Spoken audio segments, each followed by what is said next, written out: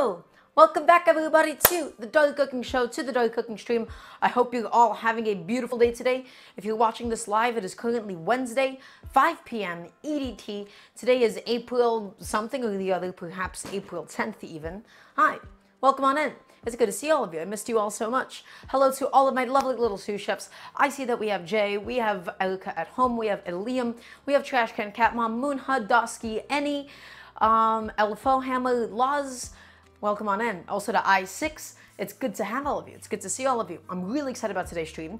We have a bunch to talk about. We have a bunch to do today. Today is going to be maybe a really long stream. And I'm going to be doing today a couple of things that I've never done before. And so I'm really excited to continue to talk about it. I'm really excited to continue talking about Georgian cuisine. I'm excited to continue talking about Georgian food. So we're about to get started on that in a moment. We'll talk about what we're making today. I talked so long and aggressively just now that I got a little out of breath. Are we going to make Jack proud today? We're going to make Jack proud today, Lady Anna, I promise you. So my friends, today we will be once again going to Georgia. Also, Death Owl, thank you so much for the sub. I realized I've also forgotten my AC remote. I also heard another notification just now. Do we have a hype train? I believe that's the case. Okay, so my friends, today we're going to be doing another couple of Georgian dishes. Once again, this is in my quest to learn how to make a bunch of different Georgian dishes at home. I love Georgian cuisine. It's one of the ones that I really grew up eating because there's a lot of Georgian restaurants in my part of Brooklyn. So as a family, you know, we would go out to eat a lot of Georgian places. And as a result, it has become one of my favorite cuisines. It's also an incredibly unique cuisine. If you were to look at the geography, right, of the country of Georgia, and specifically what sort of nations border around it. You have Russia, you have Turkey, you have a lot of Eastern European influence, you have a lot of Middle Eastern influence, you also have some Chinese influence and North African influence, and as a result, you get one of the most rich and diverse and quite frankly interesting cuisines that not a lot of people know about. And so today, guys, we're going to be doing, I think, maybe one of the most important Georgian dishes. This is a dish that you would go out to eat. This is a dish that you would see served at every Georgian restaurant. This is a dish that you see served in Georgian homes. And it all starts, my friends, with this big chunk of beef. We're going to be making kharcho. Kharcho is a Georgian beef stew. Sometimes it's spicy, sometimes it's not. It's a stew with some beef in it and with some rice in it as well. So my friends, I have this massive hunk of beef here. This is, I believe, you know, some more from like the leg. This might be like bottom round or something. In general, when braising, you should just basically use any cheap cut of meat. You can use chuck, you can use brisket, you can use short ribs, you can use round, you can do anything that you want. You just do not necessarily want to buy a steak. The reason why I chose this specific cut of meat was, first of all, my butcher, Carlos, gave me a lovely discount on it. Second of all, it's nice and lean. And so, as time has gone on, I've actually really started to appreciate braising and stewing lean cuts of beef. And not something like a chuck all the time. I find that chuck can sometimes be so fatty, and thus, you know, I think this is bottom round. It's gonna be nice and tender without being like too greasy. But again, I implore you, you can use any kind of beef that you want for this. You can use any cut of lamb. It's all going to apply. I'm going to teach you some basic stewing and braising fundamentals. So this is about 3 pounds. I don't think I'm gonna use all of this today. I'm gonna cut it in half, I think. And then I'm gonna go ahead and put that down. Okay guys, the next component that is essential is something that we made on Sunday's stream. This is some ajika.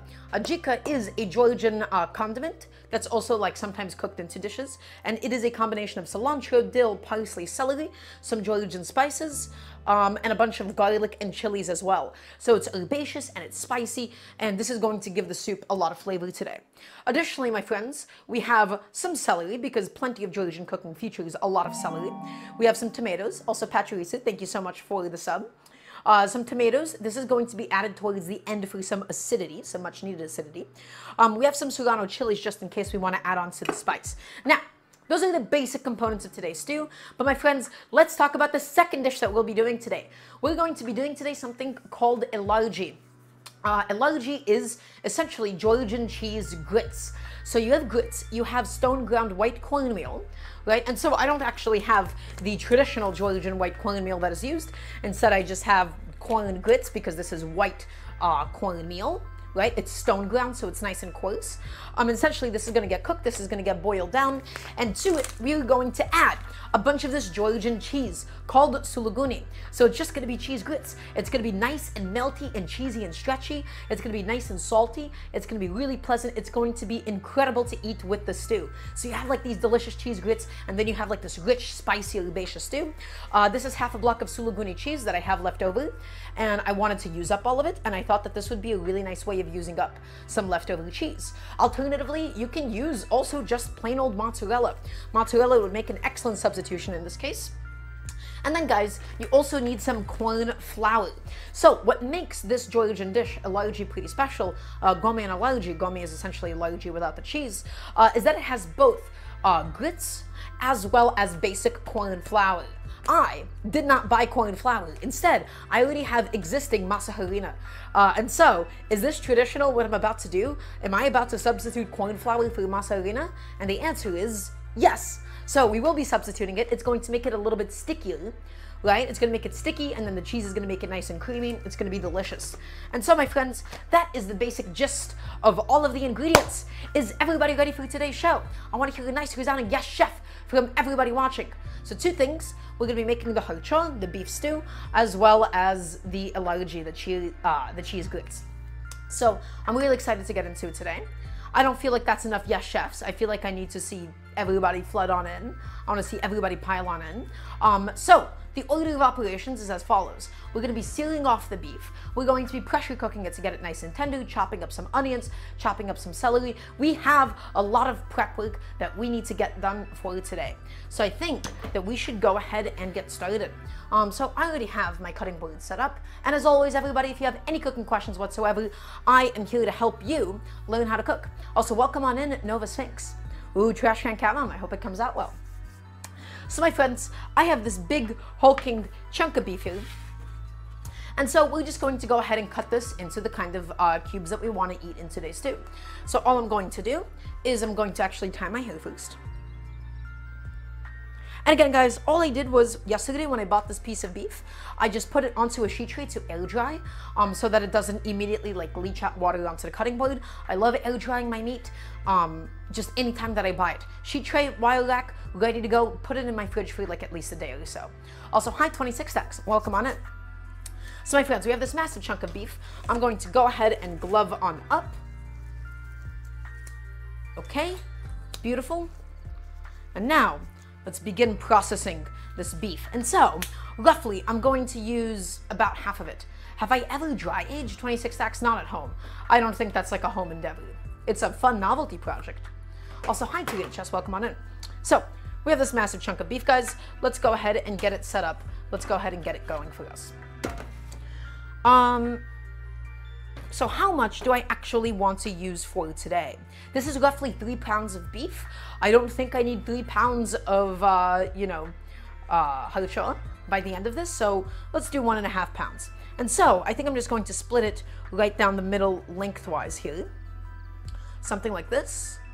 And let's just go in and just get this bad boy cut in half. Open it up. Get it cut in half, get it all processed, and get it all ready to go. Beautiful. And so guys, my friends, I want you all to see something. You see all of these lines of connective tissue. This is why this kind of beef would not be super good to cook like a steak.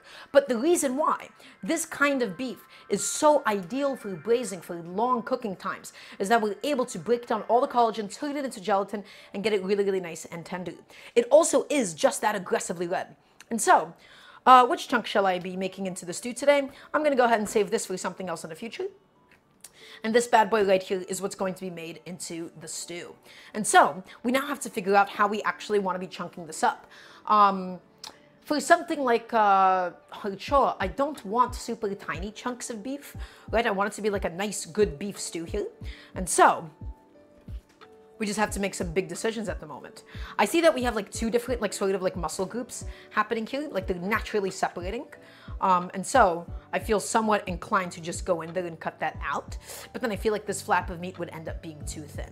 So let's not do that. Let's not mess with that, my friends. Also, golly wheelie, welcome on in. Hope you're having a beautiful day today.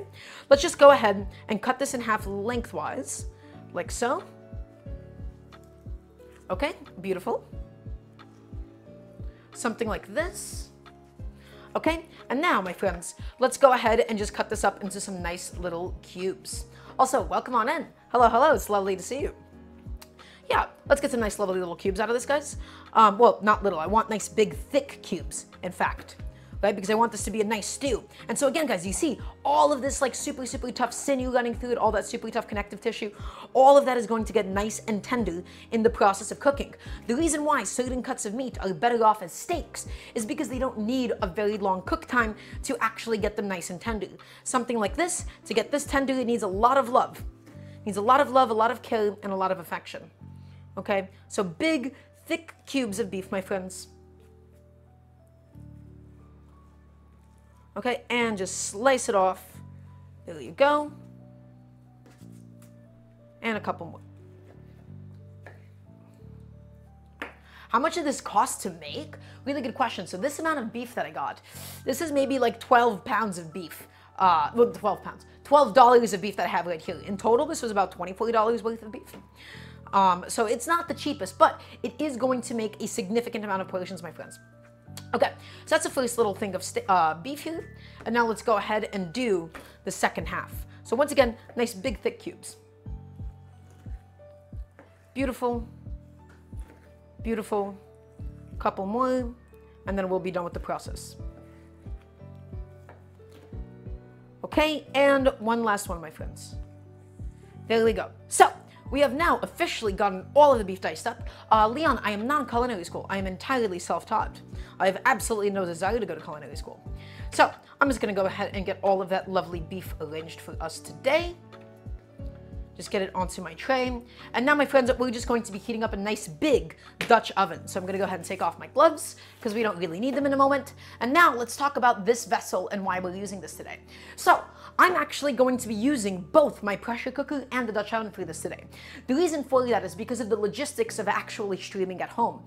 Because of the fact that it would typically take maybe like 2 hours to cook beef that thick, right? In a regular Dutch oven, a pressure cooker is going to help eliminate some of the time. And so we're going to just do it in 2 pots. If you wanted to do this all in one Dutch oven, I'll talk about like the method to do that, which is essentially just putting a lid on it and letting it simmer for about 2 hours or so. But my friends, we're going to be starting off by searing this beef. We're going to get a really beautiful crust on it. We're going to get some of those meaty flavors developed. Because I don't just want boiled beef. I don't just want braised beef. I want it to have a nice good sear on it so that it has a lot of flavor. And so my friends, we're going to begin by heating up my Dutch oven. And so, this is where it begins, everybody. The Dutch oven, the enameled Dutch oven, is something that a lot of people do not understand how to use. And so, we're going to get into one of my favorite food rants of all. And that is talking about how others mistreat a Dutch oven and how to actually properly take care of one. So we're about to get into that in just a second. But first, I'm going to put in some oil, and I'll talk to you why I'm putting in some oil. So my friends, this is an enameled Dutch oven. This is a Le Creuset. A lot of kitchens have these. You might have a Cuisinart one, you might have a different brand one, but a lot of people have a Dutch oven at home. So, the number one rule that I see people mess up all the time, I do not want you using metal on your enameled Dutch oven because it is in the name. It is enameled, my friends. This inner coating here, you almost want to treat it and consider it like a non-stick pan. Okay, because that's what it's supposed to do. It's supposed to be a nice non-reactive surface atop the cast iron. And so, when you're using metal utensils, metal tongs, a metal spatula, a metal spoon, and you're scraping the bottom, you're going to scratch and damage your enamel over time. Even professional chefs of however many years, I see them, okay, using metal whisks on their Dutch ovens and scratching the bottom. So everybody, I need to hear a nice yes chef right now. I want to make sure that none of you are using metal utensils on it. Wooden ones or silicone ones only. Okay, that's the first rule. Second rule, everybody. This is a Dutch oven. It is a thick piece of cast iron. One of the biggest mistakes that you can make is to unevenly heat your metal. How do you unevenly heat your metal? By blasting it onto a high heat. By putting it onto a high heat, and then you sprinkle in a little bit of water and you're like, oh, it's hot enough to cook. You actually end up developing hot spots and cool spots.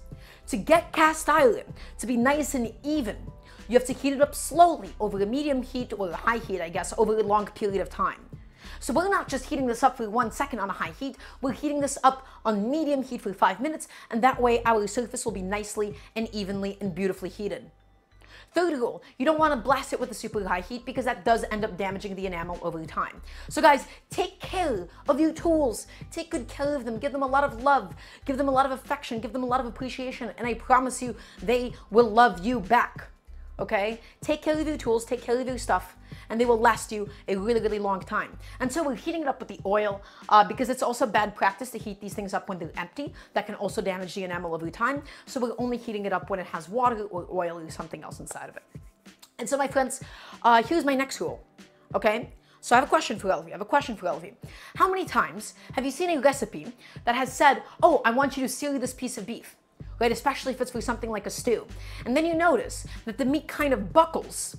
The meat buckles and it doesn't evenly get color on the bottom. How many of you have noticed that happen?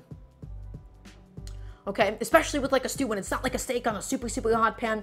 How many of you notice it's like really difficult to get a nice consistency? That happens because you're cooking the outside of the meat too quickly, especially when you have little chunks that are still nice and thick, and you have the heat be too hot. You're overcooking the outside and the meat is really quickly buckling. To get all of these pieces of stew meat to be nicely and evenly seared, the two rules are, number one, medium heat over a longer period of time, and number two, we never overcrowd the pan. You overcrowd the pan and it starts to steam and it doesn't allow the actual moisture to escape. Second of all, if your heat is too high, it's going to buckle. Okay, it's going to overcook the outside before you can actually develop a proper crust. So it takes time, it takes effort, but I promise you guys, it's all gonna work out. So not too hot is the key to this. Not too hot and do not overcrowd it. I know there's a lot of rules I talked about just now, but I'm going to show you all how to do this in practice in just a moment. And so guys, I'm just going to go ahead and get a little coaster plate ready to go for us. And I'm going to go ahead and grab my lovely little tongs. And again, we're just slowly but surely heating up this pan. This might take in total a couple more minutes because again, the goal is to get it evenly heated, okay? Does anybody have any questions? Can I hear a nice yes, chef? We have everybody watching. I wanna make sure that all of my advice has gotten through to you.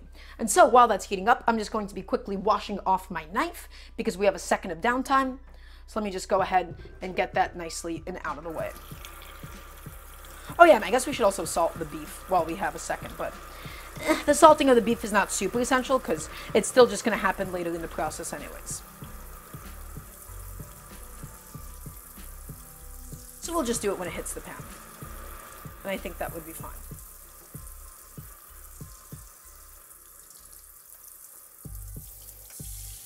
Okay, just quickly washing off my knife, my friends. Does anybody have any questions for me in the meantime? Oh, I love all these yes chefs. Perfect. I'm glad you guys have become so compliant. I'm glad that all of you are listening so well to me today. Love it. It's my favorite. And so guys, again, I'm also using some olive oil here because again, this is going to be a stew. I want to use a nice tasty oil. I don't want to use something like canola oil or peanut oil because it's all going to go back into the pot. I would like something that ideally tastes quite good. So olive oil is good. If you have tallow, if you have like beef tallow or beef fat, that would also be pretty ideal. Normally, I would do a little bit less oil if I was using something like a chuck because a chuck has a lot more fat. This beef specifically today, though, it doesn't have that much fat. Okay, my knife is now nicely dried off. I'm going to be exchanging my cutting board, just throwing that into my dishwasher. And then, my friends, we're going to be prepping the rest of the stuff that we need for today's stew. And it's going to be good. It's going to be delicious. I'm really, really excited about today's dish, guys. Okay, so my oil has gotten now nice and hot. Right? This has been slowly heating up for like the last 40 minutes or so. I feel like now would be a pretty okay time to go ahead and add the beef in. The oil is shimmering, but even with the olive oil, it's not smoking hot, my friends. If it was super, super hot, if it was smoking hot, we're going to end up buckling and overcooking the outside of the meat before we actually develop a proper crust. To develop a proper crust on this beef, we're going to first do this in 2 batches, in 2 separate installations. So first, I'm just going ahead and making sure that my olive oil is nicely distributed around the pan. It's not significantly smoking. And now, guys, I'm going in and I'm adding my beef cubes, distributing the oil and adding it in one by one. And I'm going clockwise just to remember the order that I added everything in. Just drop those bad boys in. And again, guys, we're not going to overcrowd this pan. We're going to make sure that each of my lovely little chunks of beef here have enough space to themselves. And let's do probably one last chunk right here. Lovely. I could probably move that around in a second. And so, my friends, it is starting to slightly stick a little bit. Okay, we're starting to stick a little bit. And so that's completely okay. So all that we're going to do, we're going to wait for the meat to naturally unstick itself. The only thing I'm going to quickly do is I'm just going to give this a nice little rotation because that side didn't get as much olive oil. My oven is a little bit tilted, so I have to give it a little rotation.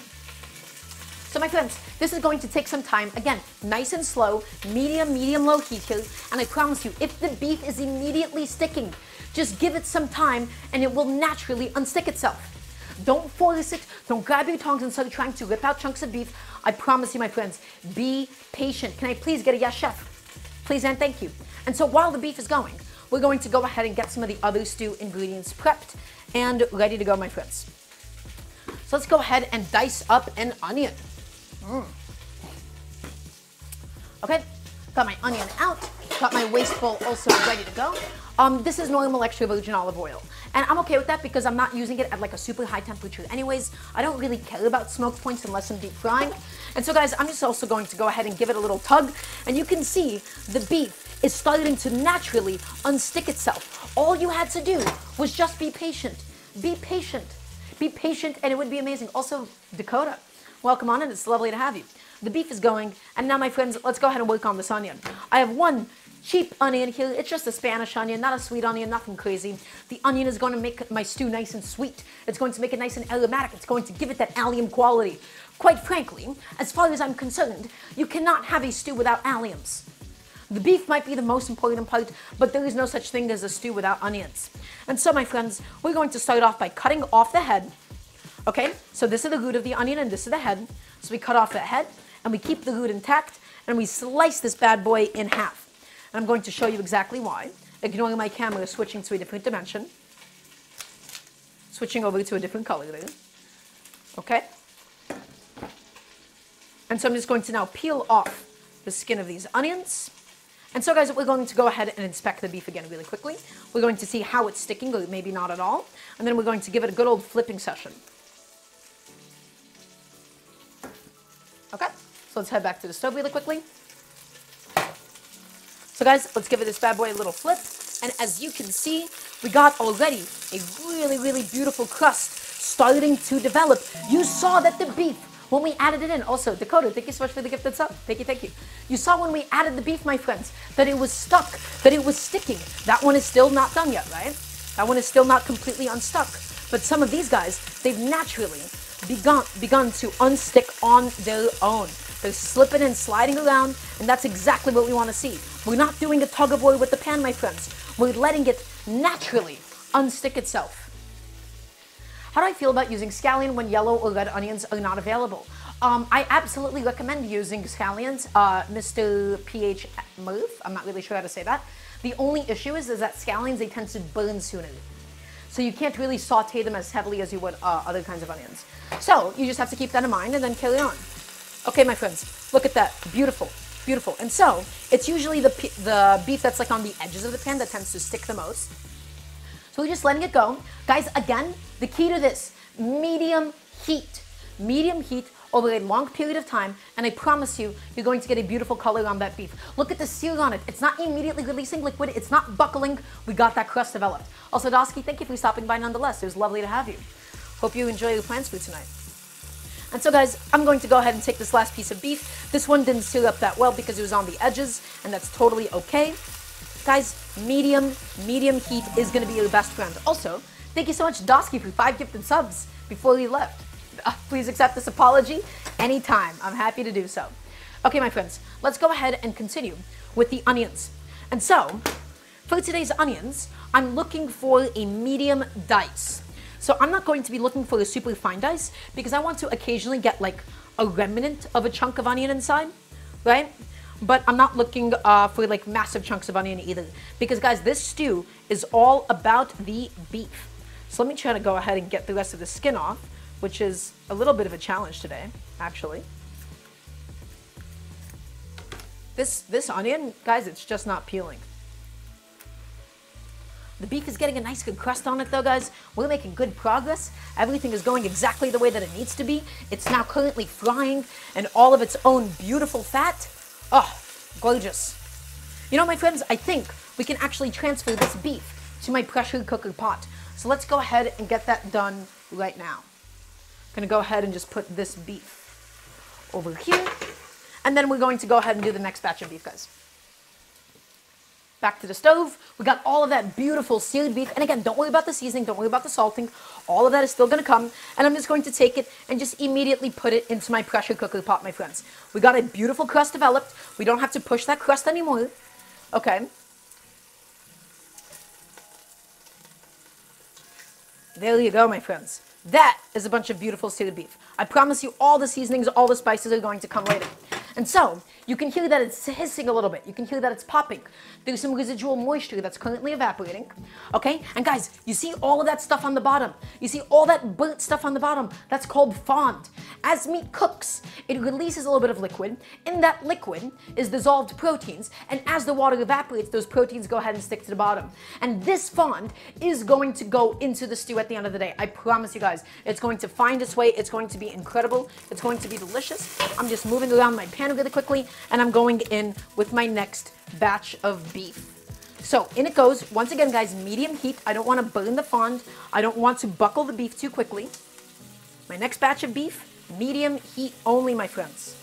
Medium heat is the key to making good stews, to making good braises, to searing large chunks of beef. Medium heat every single day of the week, my friends. So just adding all of it in, one by one. It's not even sticking as much as the last batch was. There you go. And now we're just letting it go and let it do its thing, my friends.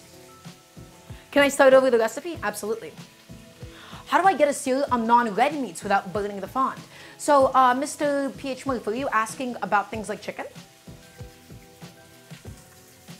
Is that what you're asking? Because I feel like my fundamentals and my idea here is still the same. But, guys, I will say this. So, a lot of your fond, okay, it comes from the water that gets pushed out of the meat itself. The best thing to do is to air dry your meat. Air dry your meat. Air dry your meat, and you'll get rid of some of the excess water. I find that when you have like an absolute dripping wet piece of meat, and you go directly into the pan like that, what ends up happening is it just immediately releases a bunch of liquid, and then you have already stuff sticking and burning to the bottom. So pat it dry and make sure that you air dry your meat. I put it on a sheet tray, wire rack in the fridge, good to go. Okay, my friends, let's go ahead and continue with my onion prep.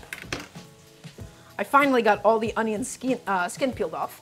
And so, we're looking to go ahead and get a nice medium diced onion. Not so fine that we don't feel it at all, but not so large that we have large chunks of onion. The onion is going to help make this stew today, my friends, nice and aromatic and delicious.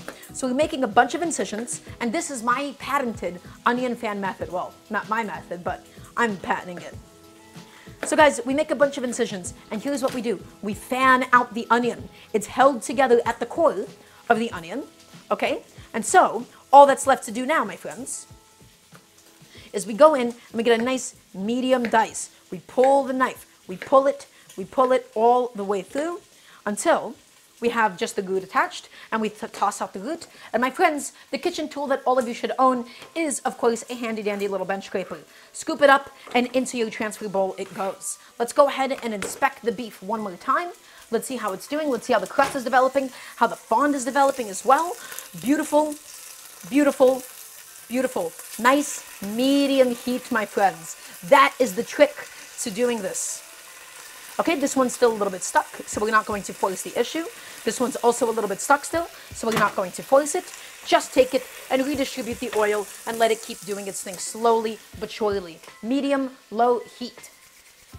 Okay, so let's go ahead and go back to the onions. Guys, look at that beef. That beef has nothing on it, and it still looks so delicious at this stage of the cooking. Okay? And yes, exactly as Notorious said, we're not using the side of a knife to scoop things up. You dull your knife and then you risk cutting yourself. Buy a bench scraper. Can I please get a yes, chef? So my friends, let's go ahead and do this with the rest of the onion half that we have here. Make a bunch of incisions all the way through. And once again, we're getting a nice medium dice on this bad boy. Medium, medium, just pull out the onion, pull it through, pull out the knife. Beautiful. And that's it.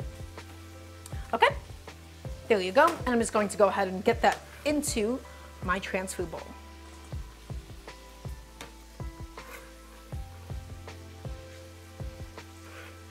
Lovely. So my friends, one large onion that I have here nice and chopped up. I use a Spanish onion. Feel free to sub in any kind of alliums that you would like. But my friends, the dish that we're doing today is a kharcho. This is going to be a delicious, beautiful Georgian stew. We have so many components, we have so many ingredients that we have to get through today, and it's going to be delicious. The pressure cooking stage is actually just going to be the onions and the beef alongside some bay leaves. And then we'll be adding the spices and the tomatoes after it's been cooked. And I'll talk to you why we're doing that. Okay. So I'm going to go ahead and now, my friends, you can see that beef has naturally unstuck itself. Yep, you can see, just gliding around this pan, not stuck in the slightest. We're getting all of this beautiful color, all this beautiful fond developed. Guys, I'm telling you, all of those stuck proteins on the bottom of the pot, all of those stuck proteins on the bottom of the pan, that is what's going to give us a delicious stew at the end of the day. That is where all of the meaty flavor is, my friends. That is where all the oomph is, okay? And so the onions are going to go in there soon. We're going to essentially be scraping up some of it, but we'll be going back to the Dutch oven soon enough. So that's all inside. That's all happening. Okay, let's talk about the rest of the components that we're going to need for today. For today, my friends, I'm going to be using some lovely bay leaves. So we have some lovely bay leaves right here. I want a bunch of bay leaves. And so I'm just looking for pieces that aren't too small like this, because it'd be really, really difficult to get them out of the pot, right? So I want a bunch of bay leaves. I want something nice and aromatic, my friends. There you go. Bunch of bay leaves. Let's do one more probably. And I think that looks good. And I'm just going to go ahead and throw that into my pressure cooker pot, not my Dutch oven. Just get that all ready to go for us today. Okay, and then I'm still contemplating, do I actually want to saute the celery at all? Or do I just want to add the celery at the end? We'll think about that. Chef, is there a reason to spend up for fresh bay leaves? Good question, Serena. I only get dry bay leaves. I've never used a fresh bay leaf before, so I have actually no idea. I've never gotten a chance to work with one, but generally speaking, fresh herbs do have more flavor. Dried herbs are a lot more muted. Guys, look at that pan. That looks pretty beautiful, doesn't it? So let's go ahead and let's get this beef out and into my pressure cooker pot. All of it inside, all of it nicely covered with all of that liquid. Okay, get all of it in there. And my friends, you can see that the bottom of the pan is a little bit wet.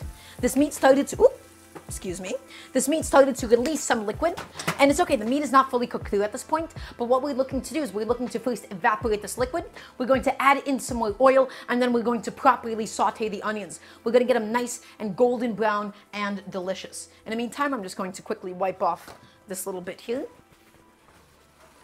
But guys, look at all of that fond, all of that delicious, incredible beef fat. Let's now go in with another big splash of olive oil, right? So that we can go ahead and make sure that the onions have a nice even contact with the pan.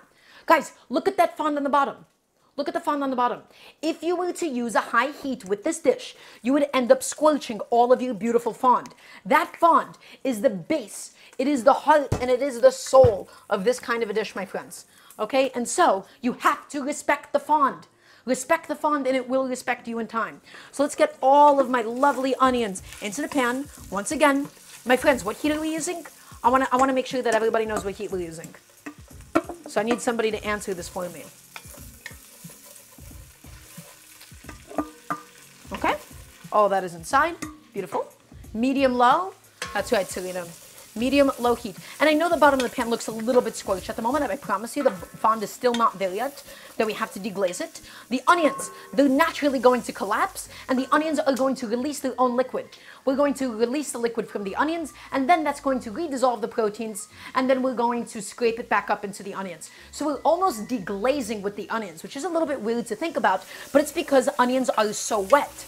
And so, if you feel like that process is happening a little too slowly, and your fond isn't there yet, feel free to add in like a splash of liquid or so. A little splash of liquid just to get the bottom of it started. I don't think I'm at that stage yet, but we'll decide if that is actually at all necessary. And so that exclusively depends as to where the pan is at. I no longer need these tongs. I'm going to go ahead and dispose of them. I'm going to go ahead and get rid of them. Once again, we're just continuing on with the medium heat, my friends. Okay? And I'm just continuing to stir it up. Just stir it up a little bit. And I'm scraping up the bottom. And so, it doesn't actually look like my onions today are going to be releasing that much liquid. And so guys, what's going to really, really help out, I think, is going to be, you know what, let's be patient. Let's give them some more time. Let's give them a little bit more time. Let's be nice and patient with them. I think they're going to do exactly what we need them to do soon enough. Does anybody have any cooking questions for me at the moment? And so once the onions are done, I don't think I'm going to be sauteing the celery at all. We're just going to get it into the pressure cooker pot. It's going to be lovely. It's going to cook up. And then we'll be moving on with the rest of the stuff because we have a bunch of other vegetables, we have a bunch of fresh herbs, we have the chilies, and then we have to also do the Elarji. So savor got fruits, there is no wine in this today. This is a Kharcho, so it's not like your traditional like Western European like braise that has like wine or anything. It's going to be really, really simple, but it's going to be really focusing on the chilies and on the herbs today. Okay? So, yeah, I think it is now time for me to call it. And let's go ahead and get a little splash of water in here. And let's dissolve some of that lovely fond, my friends. Does anybody have any questions for me?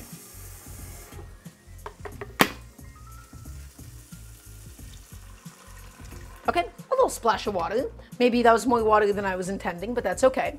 And now guys, now that we've added the water, we can go ahead and turn up the heat. And all I'm really looking to do is just to scrape up the bottom. We're scraping it up, we're scraping it up. We're getting all of those proteins dissolved inside of the water and back into the onions and into the liquid.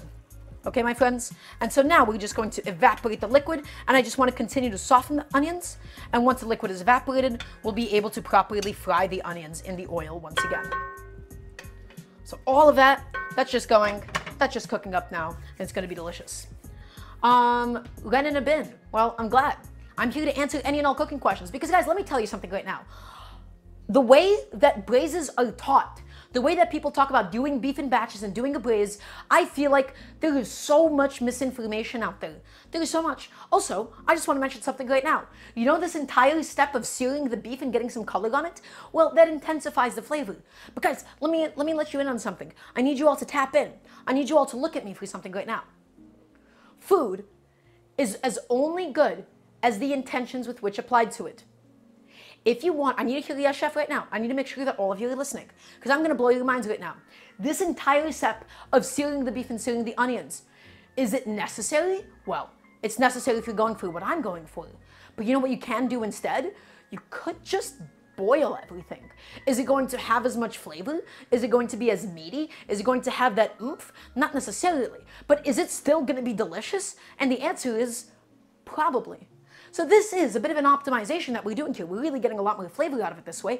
But if you were to theoretically just boil the beef and onions, well, not boil, simmer it, it would still be good at the end of the day. So you could theoretically skip all the stuff if you really wanted to. Now, if your goal is to get a really proper, rich, delicious, meaty braise, then go ahead and do what I want to do. If your goal is to get a weeknight, like a weeknight dinner, something really quick, something really, really fast, and you still want to braise, you could theoretically just braise it by putting it directly into liquid. And that is the beauty of cooking. Food is as only good as the intentions applied to it. Okay, my friends? So, this is not a make or break for this kind of a dish. It makes it significantly better, which is why I'm doing it, but it's not going to ruin the dish if you do not want to put in this much effort. And so, my friends, I'm also going to season up my onions and also get a nice big handful of salt into the pot, but we're going to need so much salt for this quantity of stew that I'm preparing that this is basically negligible, although just seasoning in layers just does a really nice job of making sure that everything penetrates. And so, my friends, we're just looking to evaporate the liquid, we're looking to soften up these onions, and then everything is just going to go back on into the pot. Okay, so really quickly, once the onions do dry up, we're going to add in a nice little squish of tomato paste. So I'm going to make sure that my tomato paste is out and ready to go for us. And so, this has a very, very little amount of the actual flavors that we're going to need today, my friends. So, the real heart and soul of Georgian cooking is in the herbs and in the spices as well. And so later on, we're going to be adding in some savory. We're going to be doing some freshly ground coriander as well. It's going to have a lot of spices. It's going to be really, really incredible. So I know this looks bland right now, but you just have to stay with me. Just trust the process. It's going to be spicy. It's going to be delicious. It's going to be aromatic. It's going to have everything that you could possibly want inside. I'm just going to go ahead and measure out some tomato paste. I'm not looking for this stew, by the way, to be too tomatoey. Here's my thought, by the way. I have a thought really quickly. I think that when it comes to braises and meat sauces, people tend to actually put too much tomato. It becomes a little too tomato forward. I want that tomato. We still have fresh tomatoes that we'll be adding in towards the end for the acidity. But to actually get some of that sweetness, to get some of that oomph out of the tomatoes, I'm only going to be adding what is, to my eye, maybe like 3/4 of a tablespoon, something like that, of tomato paste into the whole thing. It's going to give it a little bit of oomph. It's going to give it some tomato flavor, but it's not going to be anything too crazy. Okay? And so we just have that waiting for us. I'm just going to be stirring up the onions again as we're just evaporating all of the liquid from them, so that my onions can then hopefully beautifully fry. While we're waiting for that to get done, I'm not actually going to initiate that much more stuff. I'm just going to be measuring some stuff out for you later. So my tomato paste is already ready to go. Guys, one of the best things that you could have as a home cook, I think, is condiment cups. I love having condiment cups around. It makes your life significantly easier, especially when it comes to organizing spices, when it comes to organizing garlic, and so forth. Also, I did actually forget that we do need some garlic, because we're going to add some to the sauteing onions just about when they're finished. My friends, I have a head of garlic here. This is a beef stew. You know what beef loves? Beef loves garlic. Beef stews love their garlic. And so, here's what I want to do, my friends. I want to have garlic added in several stages. We're going to have garlic added in the ajika that we already have prepared. We're going to have some garlic added in the sauteing stage, but then I'm also going to have some just raw minced garlic towards the end, because that way we get a lot of different flavors of the garlic. We get it really stewed in there, we get a lot of its pungency, especially when we add it towards the end. And so, my friends, it's a beef stew. We need a bunch of garlic. I'm doing like 5 big cloves of garlic, okay? I'm serious about it. 5, maybe even 6 cloves of garlic for today. Because you can't have too much garlic, can we? I want to hear a nice no, chef, from everybody watching, please and thank you. And as you guys may know, one of my most hated kitchen tasks that I cannot stand above all else. Also, let's mix up the onions, not this. Mixing up the onions, I do not hate. I love you guys, I promise. Oh, guys, they picked up all of those beef juices. They've picked up all that fond. We're just keeping it again on a medium heat. They got nice and translucent. And now it's time to properly fry them. So, my friends, I have all of this garlic here. The thing that I hate most is chopping garlic, especially when you gotta mince garlic, because it's sticky. And when something is sticky, it sticks all over your cutting board, it sticks to your hands, it sticks to your knife. So let me show you what to do. We're going to first take the humble bench scraper and we're going to flatten it. We're going to flatten each of one of these bad boys. You wish this were you. Oh, honey, it's 5:42 p.m. It's time for your garlic flattening session. Okay. Each and one of them, let's get them nice and flattened. And so why are we flattening them? We're flattening them so that we can go ahead and easily separate the skin from each of the cloves. Okay? Each of the cloves, nice and separated from the skin. Right, there we go, nice and easy. And now, my friends, take a look. Right, all of the skin just easily pops out of each garlic clove. Just like that. Lovely. Nice and easy. Nice and easy.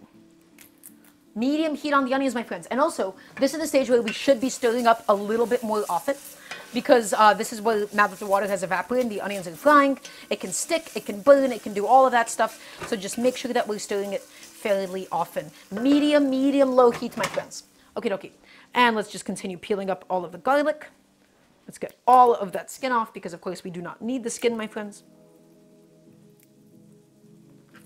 Okay? And so, my friends, everybody should be investing in a garlic press, because guess what? Chopping garlic is laborious, it is tedious, and above all else, it is unnecessary. A garlic press is not as difficult to clean as people make it out to be. Just run it under some water and poke it with a brush to get all the garlic out from between the holes. Okay? And so, we're almost done. I don't think I actually squashed this clove enough. There you go. We gave him a nice little smashing. And now, all of that garlic skin just pops off nice and easy. Okay, and I left a little bit over there. Okay, so that's all of my garlic cloves nice and peeled. Once again, guys, medium-low heat. This is where we're stirring the onions fairly often. Okay, we're not leaving them too alone. We don't want to burn the fond. We don't want to burn the onions. Okay? Whew. Guys, today is going to be a long stream. Today we're in it for the long haul. Are you guys in it for the long haul? I'm going to hear yes, chef. If you are, please and thank you. And so, guys, all that we're going to do, actually first, I'm going to trim the butts off of each of my garlic cloves.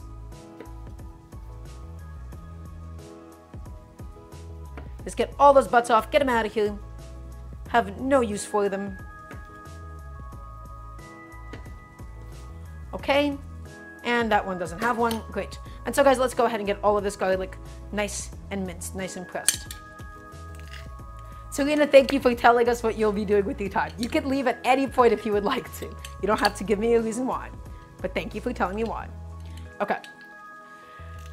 All of that garlic, my friends, get it nice and pressed. I'm going to just quickly go back to my onions again because we have to babysit these guys at this point.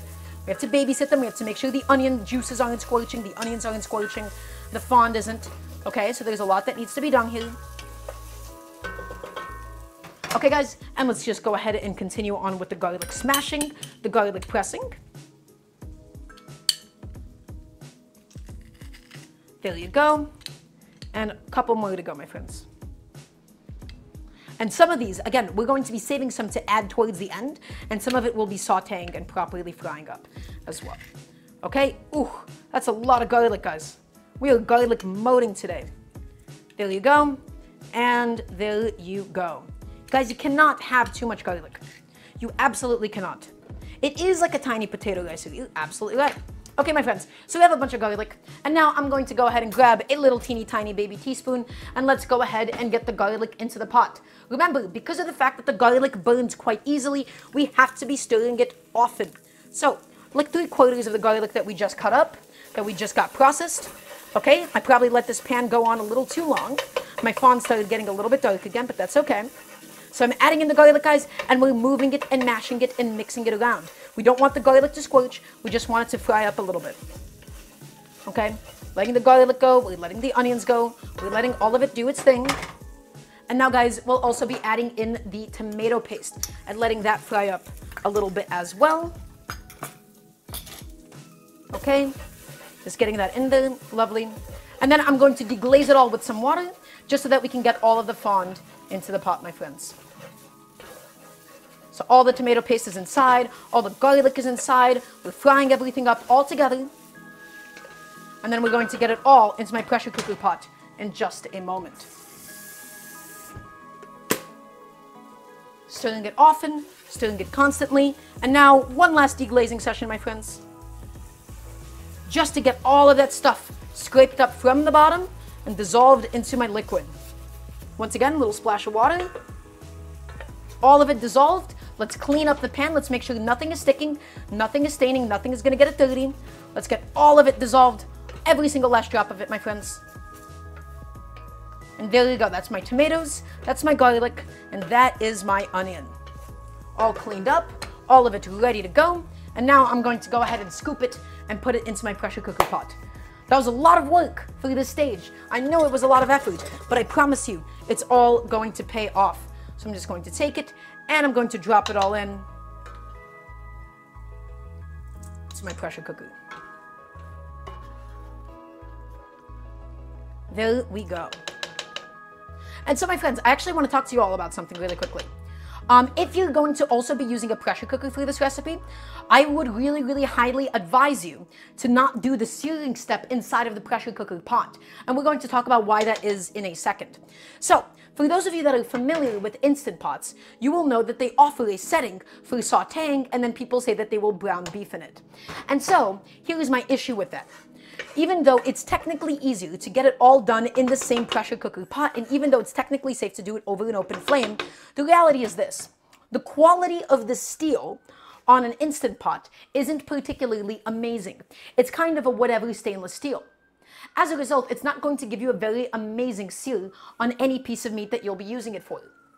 And so, what I highly recommend doing, if you want to go through that process of getting a color, if you want to go ahead and get that process of getting a really nice sear, my friends, I would always use a separate pan for it. And so in my case, I'm using a Dutch oven for extreme reasons.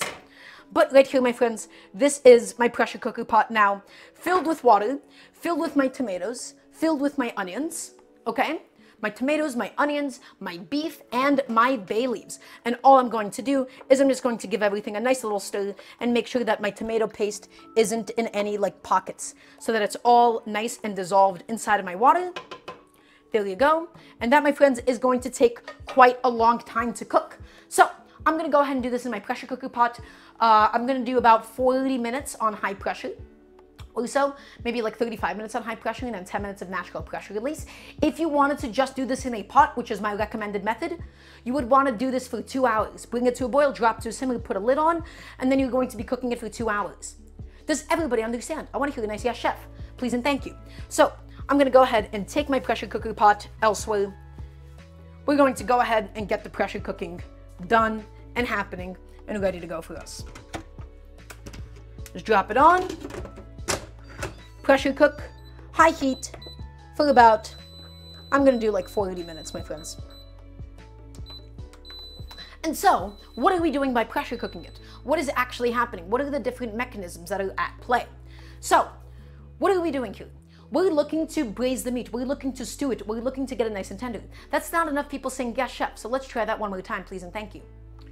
By braising something, what we're essentially doing is we're taking all of the collagen and turning it into gelatin. And this is the way that I want you to think about meat, my friends. So, meat is like a sponge. The more that you cook it, the more that you're almost wringing the sponge. In wringing the sponge, what happens is the proteins, they get closer and closer together, so it gets really, really tough, and the more liquid it ends up releasing. So that is from the point that it is raw until 160 degrees, the meat is objectively getting less juicy and it's getting tougher. But then, something very special happens. After 160 degrees, once we start hitting the 175 territory, the meat begins to almost collapse. The collagen turns into gelatin. The gelatin is able to soak up some amount of liquid and the meat becomes tender once again. And so, you do this method of braising with especially historically tough cuts of meat. Chuck, brisket, this is leg meat. This comes from like either the top round or the bottom round. Like a leg of lamb or something. That is why we braise and stew these super, super tough cuts of meat, because they have these bands of connective tissue. They have these bands of sinew that would otherwise be way too tough to eat.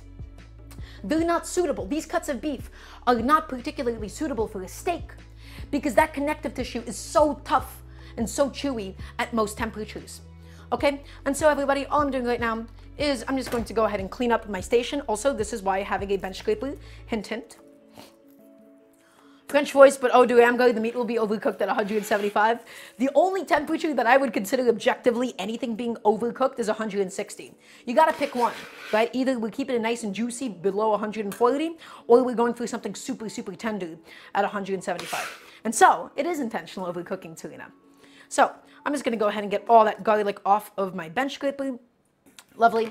And I'm just going to go ahead and just set my pressure cooker pot aside because we're not going to need her for a good while. Pick that up, and I'm just gonna slap a lid on it. Okay, my friends, let's talk about everything else that needs to get done for today's incredible stew, for today's incredible braise. So, a couple of things that need to get done, my friends. Let's go ahead and look at me really quickly.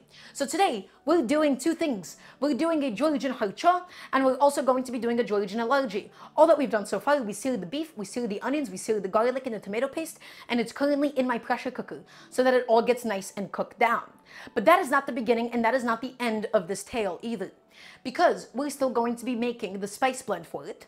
In Georgian cooking, there is a spice blend called Kaneli Suneli, I believe. Kaneli Suneli, I believe. I'm not sure if I'm saying that entirely correctly, but it's a collection of a lot of different fresh herbs that have then been dried. I don't actually have that spice blend, so instead we'll be using a bunch of different herbs and we'll be making it work out today.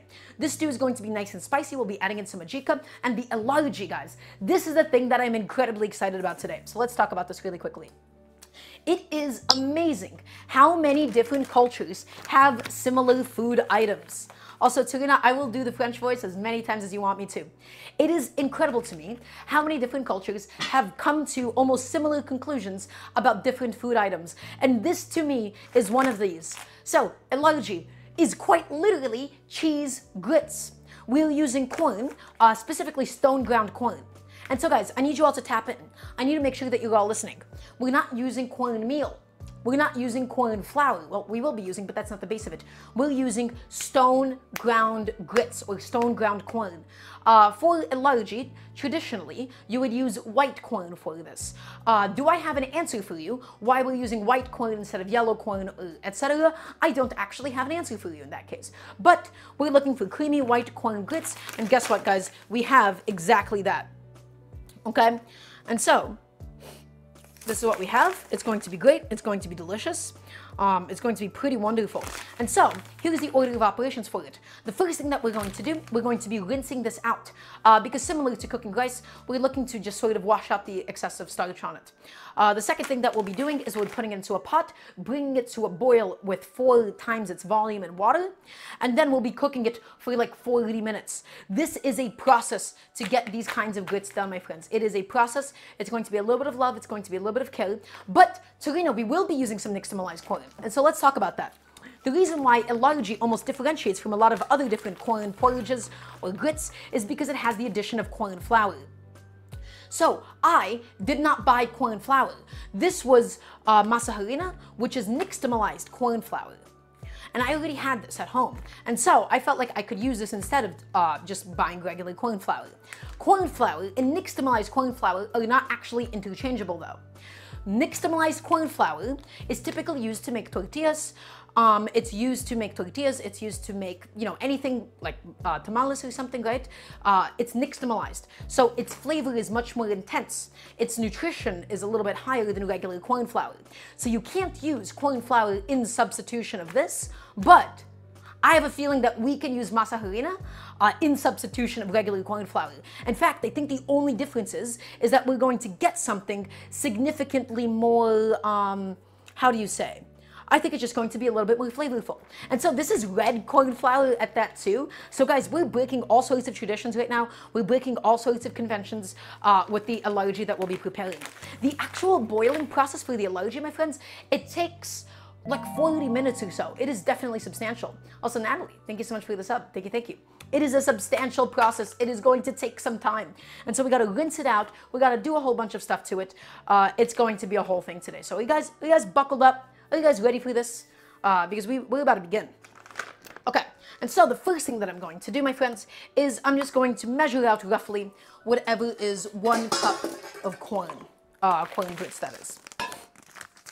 I don't know, I believe like 1 portion is like, this might make like 2 to 3 batches, 2 to 3 portions of the stuff. I don't know. I have no idea how much this is actually going to produce for us. But I'm going to be started off by making 1 cup of it. So I'm going to go ahead and get my bag opened. I'm struggling with opening a bag, so please forgive me. Happens to the best of us, I suppose. Okay, and let's go ahead and get 1 heaping cup of this cornmeal. Well, not cornmeal, excuse me. Stone ground white corn, my friends. Stone ground white corn. I'm using white corn grits, okay? So 1 cup of this just goes directly in here. Well, I'm actually just going to, I think, wash it out directly in the pot itself, but I think that's okay. I should be using a slightly bigger bowl to wash this out in.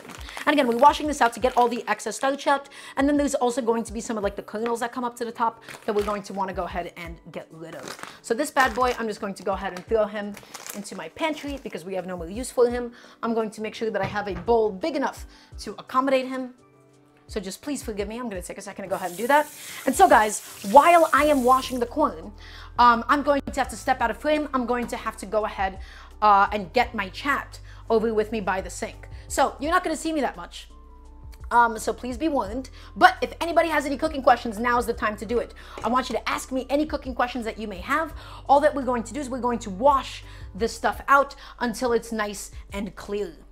So guys, once again, I'm stepped out of frame. You're not going to see me for a little bit. You're only going to see my back. And in the meantime, I will be interacting with all of you. I will be talking with you as we're washing out the cornmeal. Okay, and we're going to be washing it the same way that we do rice. Right, so we're just washing it out until the water runs nice and clear, my friends. Nice and clear. Okay, so just getting some nice cool water in there. Same exact idea as washing rice, guys. Until the water runs clear. Put us down, chef. Any? I'm so sorry. There's time for uppies, I suppose.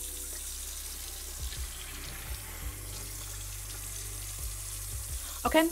And then also, I know some people said something about like you have to catch all the ones that like float to the top. I don't know how true that is necessarily.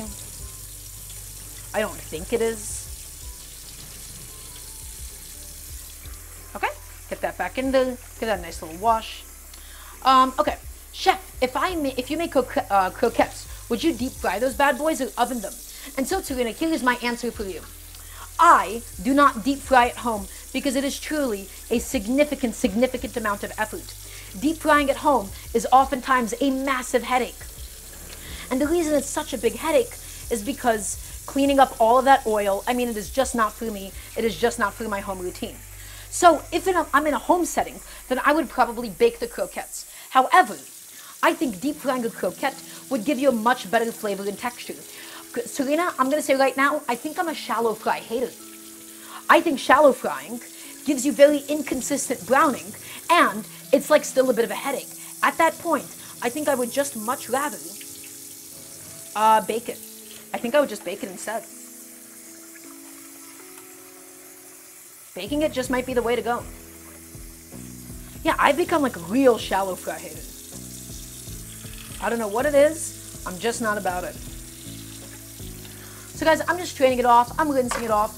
We gotta keep going until the water is basically cleared. Okay, and that's how we stop it from being too gummy with anything. Okay, get that back in there. It's gonna be some time, it's gonna be some effort, it's gonna be some energy. Please forgive me throughout this process. I apologize for how long this is taking.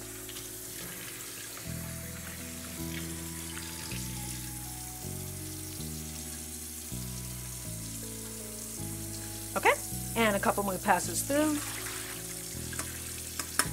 And so because it's also a lot finer than rice is, it does make it also that much more of a headache to just wash all of it through.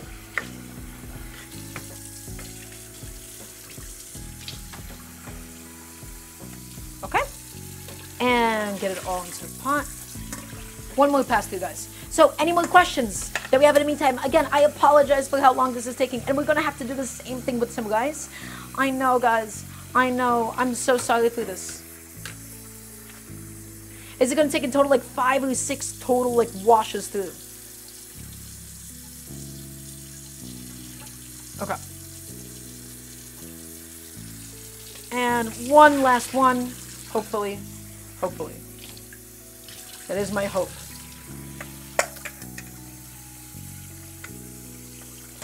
Any more cooking questions, please, to desperately keep me entertained while I'm doing this. Ooh, I ended up wasting some.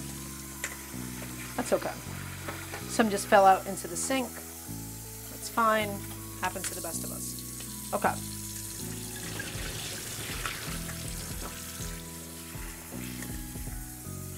So strained it all out. Got all of my lovely cornmeal. Or rather, my stone ground white corn.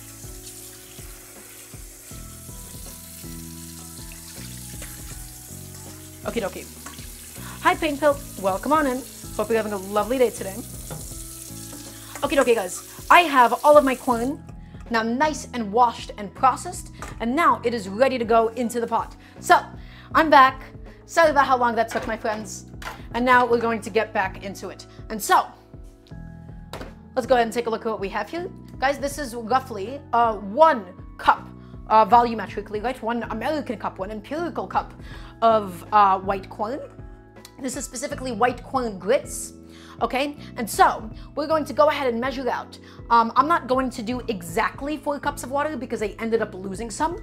As opposed to rice, I actually don't think the water proportions are nearly as important for something like this. Right? Whereas with rice, it's like you really want to make sure it's not getting overcooked. But because this is going to be like super creamy and moved around, I'm going to do like 3.5 cups of water. And so I'm measuring this out because it is my first time doing this dish. Because it's my first time doing this dish, guys, I'm going to go ahead and just be extra cautious.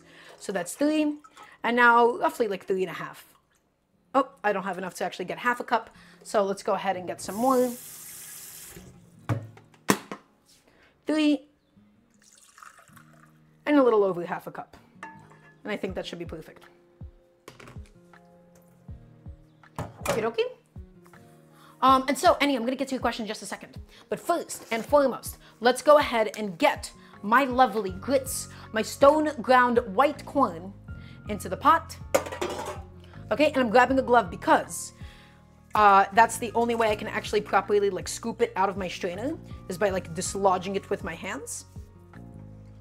Okay, Get all of it in there. Ooh, this strainer I don't think was even fine enough because a lot of the corn still ended up getting caught in it. Maybe a strainer was not a very good idea in retrospect, but that is okay. I just want to strain out the excess liquid from it. That was my only intention. Yeah, oh guys, it is stuck inside. That is absolutely stuck inside. So I'm gonna have to go ahead and properly wash that out. That's okay. And so guys, so similarly with rice, all we have to do is bring it up to a boil. We have to drop it to a simmer, and then we're going to be cooking it from 40 minutes to an hour. This process, guys, it takes time, it takes love, and it takes patience. And the reason why this grain takes so much time to cook is because it's stone ground. It's super coarse, it's super thick, okay? So, and then also we don't really have to worry about salting it now. We can always salt it up later, especially because we'll be adding in some salty suluguni. The cheese that we're adding is innately salty, okay? Ooh, did I end up getting some on the floor? I think I did. That's okay. That's fine. So guys, I'm going to go ahead and throw this onto a nice medium heat or so, medium-high heat. What is this accent? Passivism is just the way that I talk. So, there you go. That's my snarky answer for you. Also, my real answer is that I have both a speech impediment and I'm from Brooklyn. That's my real answer.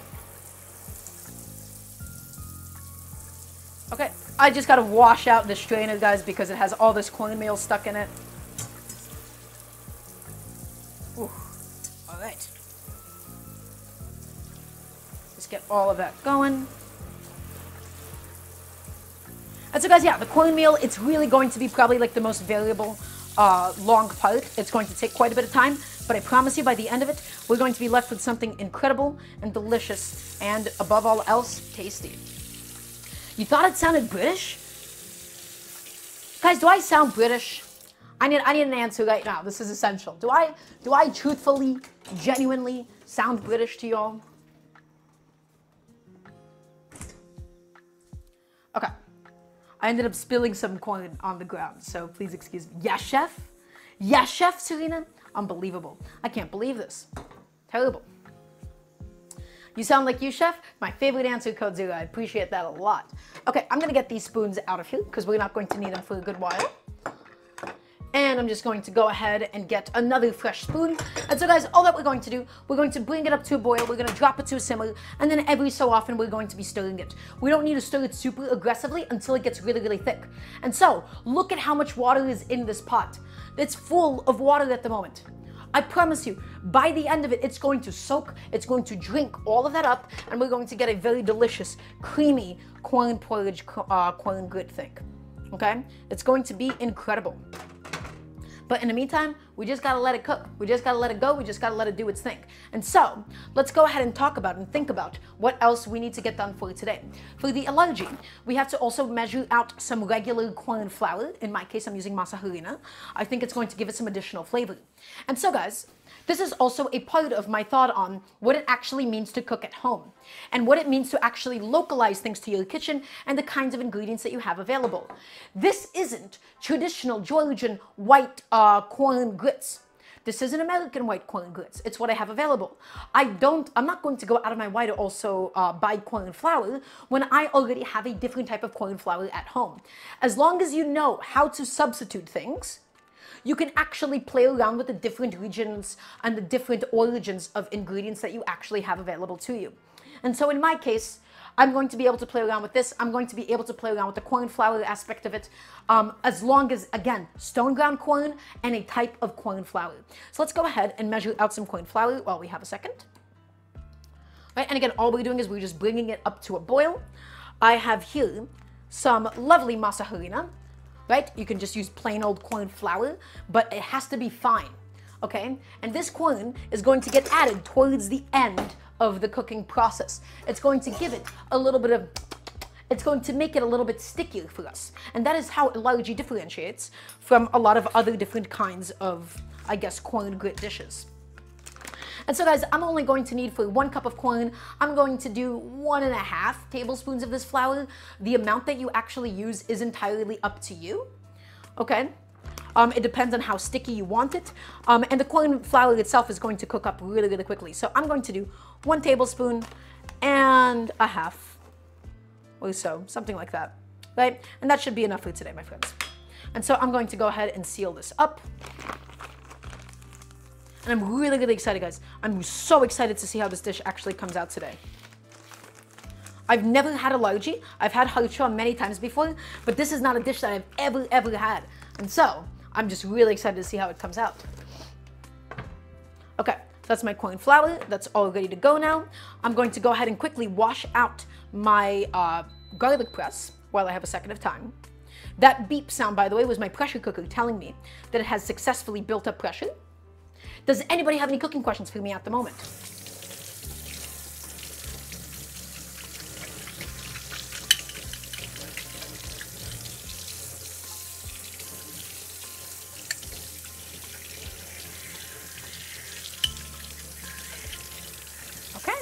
Just getting my garlic press all washed up so that we can then just throw it into the dishwasher, guys. Remember, you gotta clean as you go. You gotta clean as you cook. Guys, you guys are so quiet today. I'm only upset a little bit. I was really excited about today. Okay. And I'll just get rid of that. Throw my spoon in there. Perfect. Okay, okay. So that's going. And again, this is going to be a process. It's not going to take too much active time. We're just going to be going in there and stirring it occasionally. We have to get the rest of the ingredients for the kharcho prepped. We have to get the rest of the spices prepped for the kharcho. So we have a lot of measuring, we have a lot of grinding, we have a lot of stuff that we can also just get done in the moment. We're just bringing this bad boy up to a boil.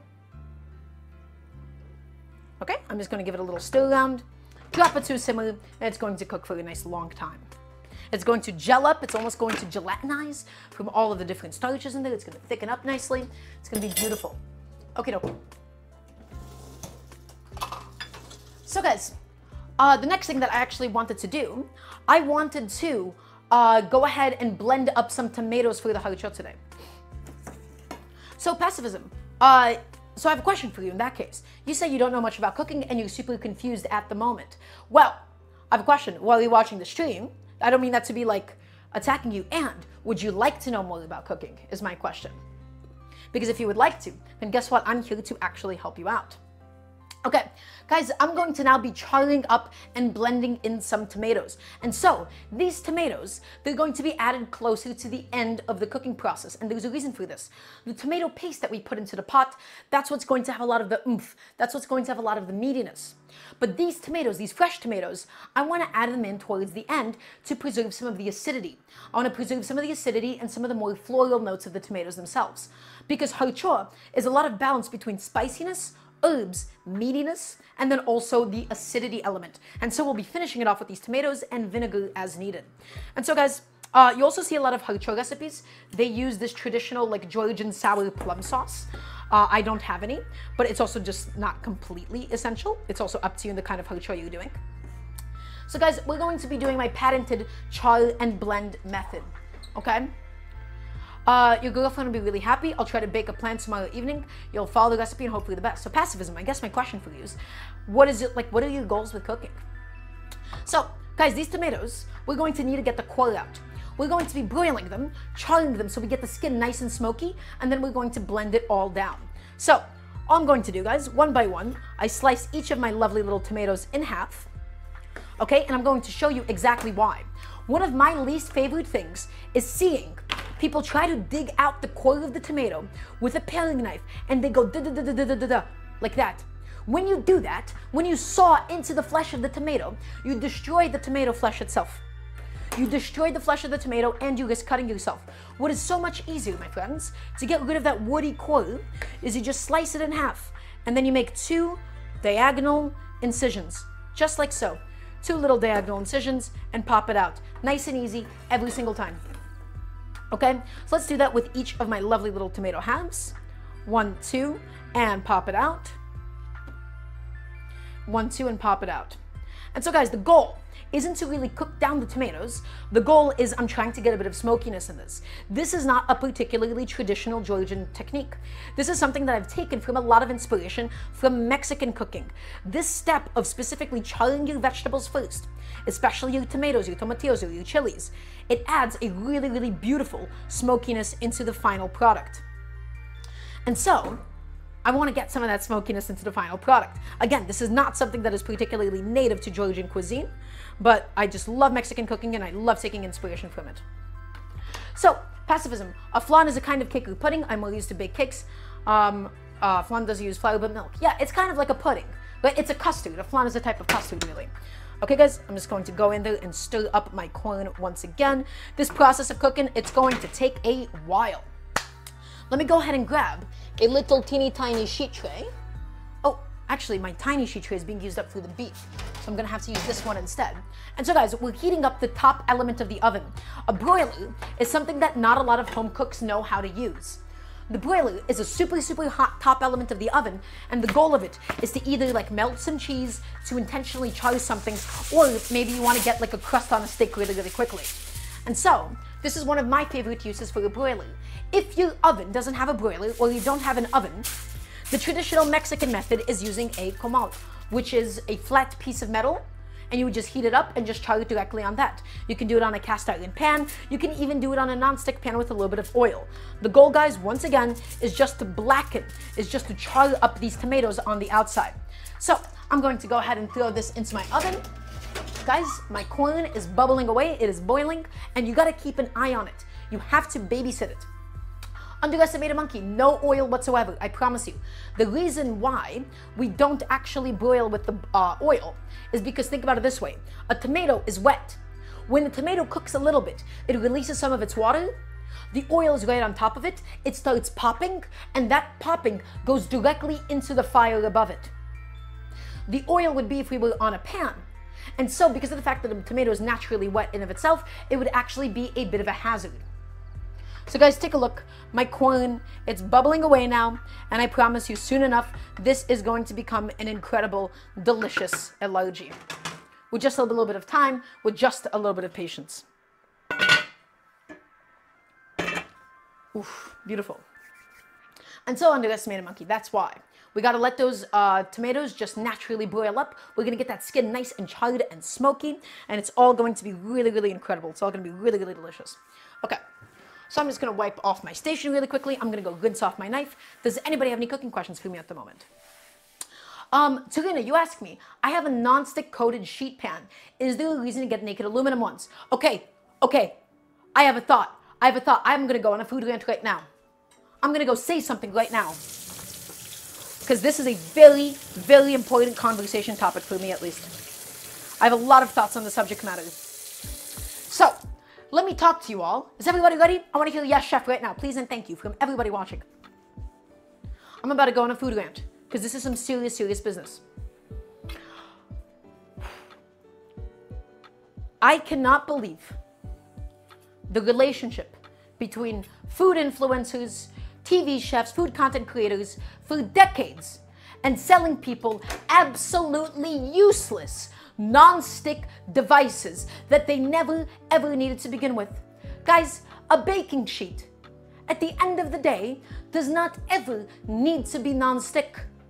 If you're making cookies, you put parchment. If you need it to be non-stick, you use like a silicone. You use a silicone pad. You can buy like a silicone pad on Amazon. You put that down and it's really, really nice and beautifully non-stick. A non-stick baking sheet is made with the crappiest, thinnest aluminum possible. And it bends up immediately in the oven. And it doesn't even give you good contact. It doesn't give you a good seal on things. It just goes bad over time. Because guess what? Non-stick things are not meant to be heated at high temperatures for long amounts of time. Especially in an oven setting where there's hot spots and cool spots. Right? You're damaging that enamel over time. I only want plain aluminum baking sheets. You do not need, nobody needs a non-stick baking sheet. That's my rant. That's my rant for today. Okay. So that's my rant. And so it's fine if you use it. It actually just gives you bad browning. It gives you bad contact. It just doesn't do anything for you. So underestimate a monkey. You said, I'm looking for a pan, a good pan, budget $300. I just need one pan that makes it all. Fry an egg, make a pancake, cook some bacon. So underestimate a monkey. Here's my problem for you. Different materials do different things exceptionally well. I would buy 2 pans or 3 pans. I think everybody needs 3 pans in a household. the first pan you need is a non-stick pan. A non-stick pan, just something to fry an egg in, something to do low temperature cooking in, okay? So, ooh guys, let's go ahead and just stir this up. My heat is too high. I want to lower this to a simmer. We're going to lower this to a simmer, guys, and we're going to occasionally stir this bad boy around to make sure it evenly cooks. We don't really need to cover it or anything. Okay, we're just going to be stirring it super, super often. Let's get all of that corn off my spatula, though. Okay, first thing you're going to need is a non-stick pan. I personally think that most Teflon-coated pans are the same. I would get a really cheap Tefal. The second pan that you need is a non-reactive stainless steel pan. This is for your sauteing. This is for 90% of uses. I would get a clad stainless steel pan. Let me show you the one that I have. I have here a Mavier. This Mavier has a coil of aluminum inside of it for added conductivity and stainless steel on the outside. Stainless steel on the outside so that it's not reactive. And this is what you're going to do a majority of your cooking in. I would buy, if you have that kind of a budget, I would buy an all-clad. I would buy a 5-layer all-clad. A 5-layer all-clad, stainless steel on the outside, aluminum, copper. It has the best heat conductivity. I love all-clads. Get the 5 all-clad. Okay? So, that's what I would get.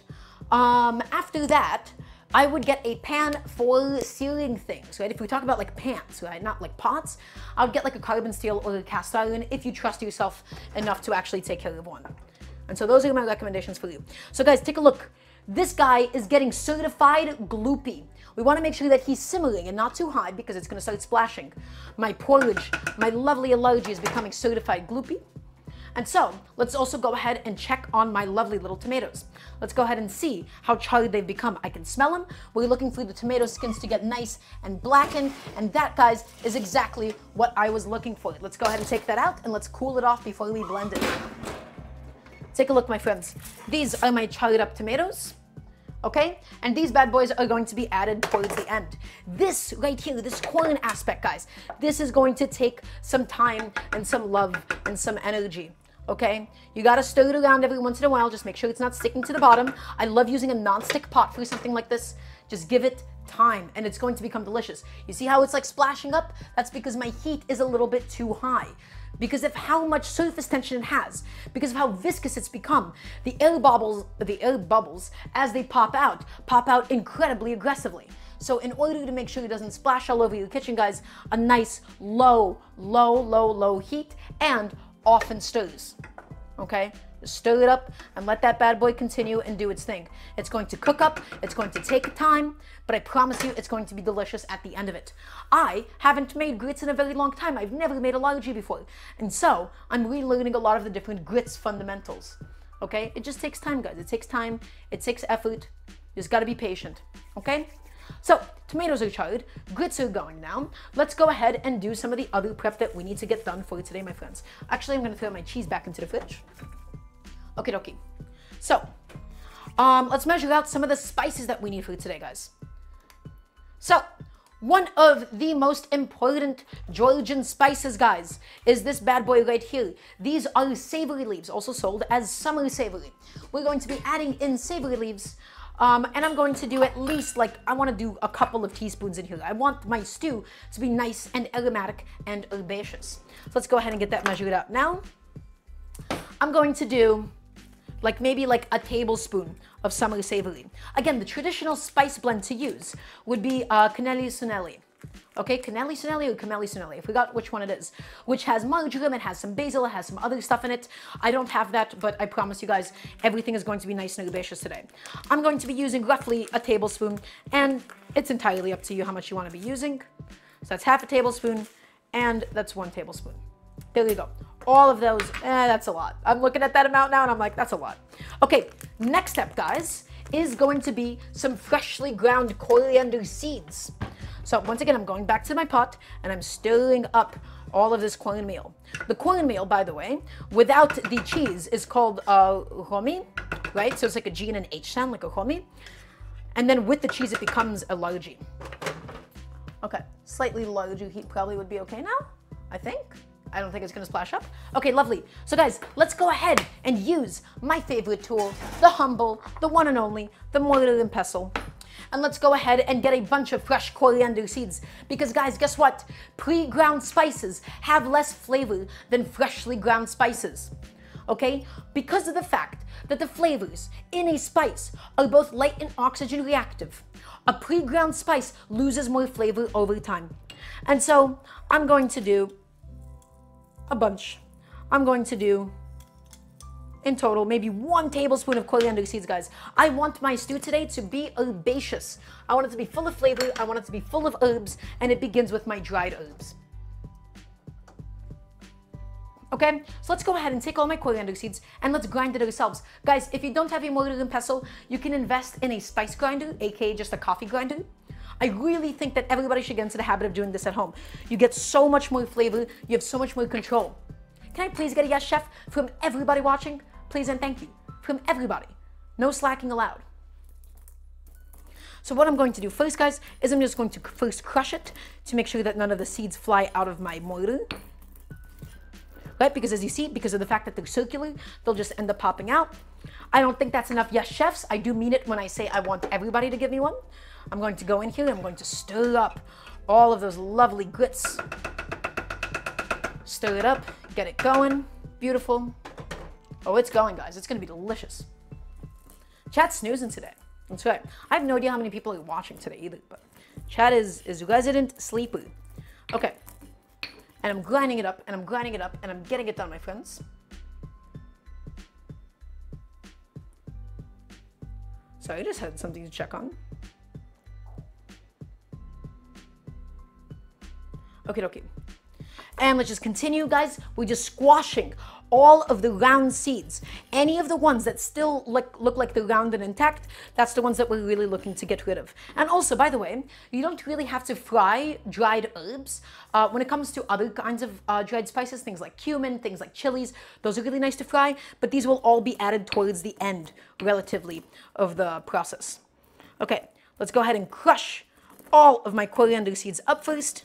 And then once they're crushed, guys, we're just going to go through and grind it up. And grind it in big circular motions, guys, until we obtain a nice fine powder.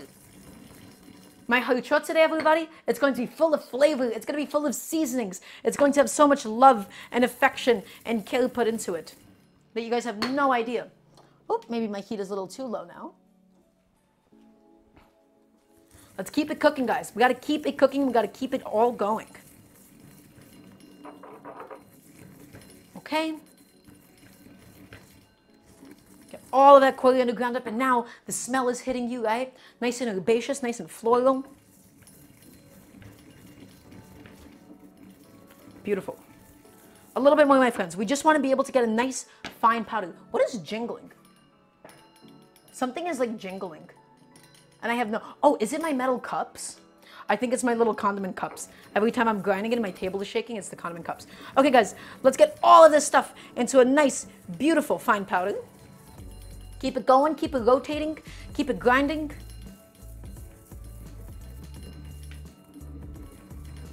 And we're just looking to get like no husks, right? Because it's going to give us a bit of an unpleasant mouthfeel inside. Okay. And I think that should be okay for us today, guys. Maybe a little bit more. I don't think that was ground fine enough. I would really like to get an electric spice grinder at some point, though. I do think that would be pretty good for me to have. Okay. Ooh, this guy is bubbling away once again. We're going to give it a nice big stir. Make sure, again, it's not popping out too much. It's becoming nice and thick and creamy. And it takes time, my friends, because those the actual grains of the corn, they're super, super big. They're super, super thick, so it takes time for us to get it to the consistency that we want it. Okay, and almost done. Beautiful, and I think that should be okay for us today. Let's just go ahead and get this dumped into the same container as all of my summer savory. Beautiful. So guys, summer savory and coriander seeds, nice and aromatic, but then we're also going to get a bunch of fresh herbs in for today. So let me go ahead and put that away. Again, this is the corn flour that's going to be added for the Elarji. These are my spices that's going to be for the Kharcho. This is my raw garlic that I'm going to add towards the Kharcho as well. Okay, and now let's think about what else actually needs to get done in the moment. I'm going to go ahead and get rid of my tablespoon measure because I no longer need it. I'm just going to go ahead and throw that bad boy into the dishwasher. We're letting the tomatoes cool down before we blend it. And now, what else actually needs to go into today's stew? We have some celery, my friends. So let's go ahead and get this bad boy nicely and finely chopped up. I'm looking for a very finely chopped celery because of the fact that it's only going to boil for about 20 minutes or so. We need it to cook quickly. So everybody, little tip. If you're eating raw celery, I need everybody to tap in. And you ever notice those super fibrous long strands, all you gotta do when you're prepping celery, break off a little piece and you're just going to peel it back. And all of these guys, these are the super tough celery fibers that are giving you trouble. These bad boys right here. And so it doesn't really matter in a cooked context, but getting rid of it in a raw context, especially in a salad, pickled celery, or eating it with like buffalo wings or something, guys, promise you, this is going to give you eaters a much better experience. So we get rid of those, even though it's completely unnecessary for this. And now, guys, we're going to go ahead and get a nice, beautiful, fine dice. I'm just going to go back and stir up my corn. Again, just making sure nothing is sticking to the bottom. I'm aggressively stirring it. I'm stirring up the sides as well. I'm going to probably switch over to a silicone spatula now, just so I can really scrape up the sides of it. Okay? Get all of it unstuck from the sides. Just nice, big, aggressive stir, my friends. It takes time, okay? It takes time. It takes 40 minutes. It takes an hour sometimes to get you the texture and the consistency that you are looking for, okay? So just give it time and be nice and patient, and I promise you, your patience will be properly rewarded. Okay, so guys, let's go ahead and continue with the celery chopping. So all I'm going to do is we're going to get this bad boy into some really nice, super thin lengths, right? So I'm just cutting it just like this, and I'm rotating the celery as I go. Thin. Thin is the key to this, guys. Because again, I'm not looking for chunks of celery in today's kharcho. I'm just looking for it to make it nice and aromatic. And thus, we need nicely and finely chopped up celery. So thin. Guys, how are we cutting it? I want to hear a thin chef from everybody right now, please and thank you. Celery is everywhere in Georgian cooking. I love celery. Or rather, I don't actually think I used to love celery this much. But I've just become like a real celery guy as of late. I used to be a celery hater. I don't know why. I think it was just something I used to say. Yeah. Give that a little stir. Just scrape all of that stuff off. Beautiful. Okay, and let's head back to the celery, guys. So we're going to do the same exact thing with this bad boy right here. Just move that to the side. Nice and thin.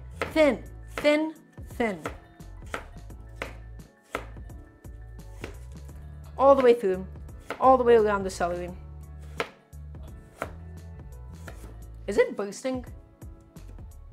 Oh, it's popping.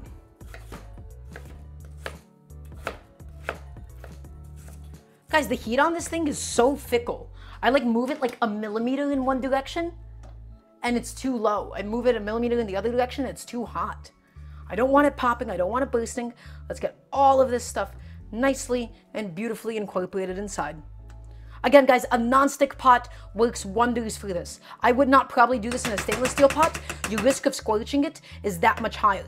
This is one of the few times that I really recommend using a non-stick pot. There's very few uses for one. This is definitely one of them. I like using a stainless steel pot for rice sometimes because I like it when it sticks and scorches and gets crispy, but this is not one of those dishes because the goal is to make it creamy. Okay, guys, now that we have our celery bunch here, all that we're going to do is we're going to take it and we're going to stack it up and we're going to cut it nice, thin little pieces, my friends. Claw grip. We're pinching with our pinky and our thumb. We're gently putting down the rest of our hand on top. Okay, and we're going through this and we're getting a nice, fine dice on the celery, guys. Again, I want my celery to cook into today's stew properly. Okay? Because of the fact it's not sauteing, it's not pressure cooking, we need to get this bad boy cooked in time. Okay.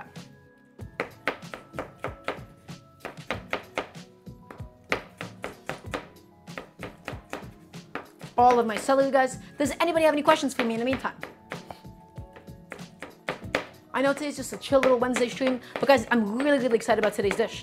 Today's dish is a kharcho. This is a dish that I grew up eating so much in Georgian restaurants. So actually, let me talk about this for a second. Georgian food is almost criminally not understood, or rather, I feel like when it comes to the global culture, or at least, I guess, the American perspective of a lot of different things, right? Especially with restaurant culture. What do we know a lot about? I feel like we know a lot about American Italian food. We know a little bit about French food, right? On a global culinary scale. We know about Italian food, we know about French food, we know about certain regions of Chinese cooking, we know a lot about Japanese cooking now, and we know about Mexican cooking. But past that, guys, here's the thing. People do not understand that the common knowledge, I need you all to listen to this because this is really important. The common knowledge and the common understanding of all the different cultures and all the different foods, a lot of it has to do with class and history of immigration. So let me tell you like the moment that this really, really sunk in for me. I was in France because I was commentating a Smash event. Right? I was there to commentate a Smash event. And so I looked around and there were Algerian restaurants. And never in my life, up until that point, I live in New York. We don't have like a big community of Algerian immigrants.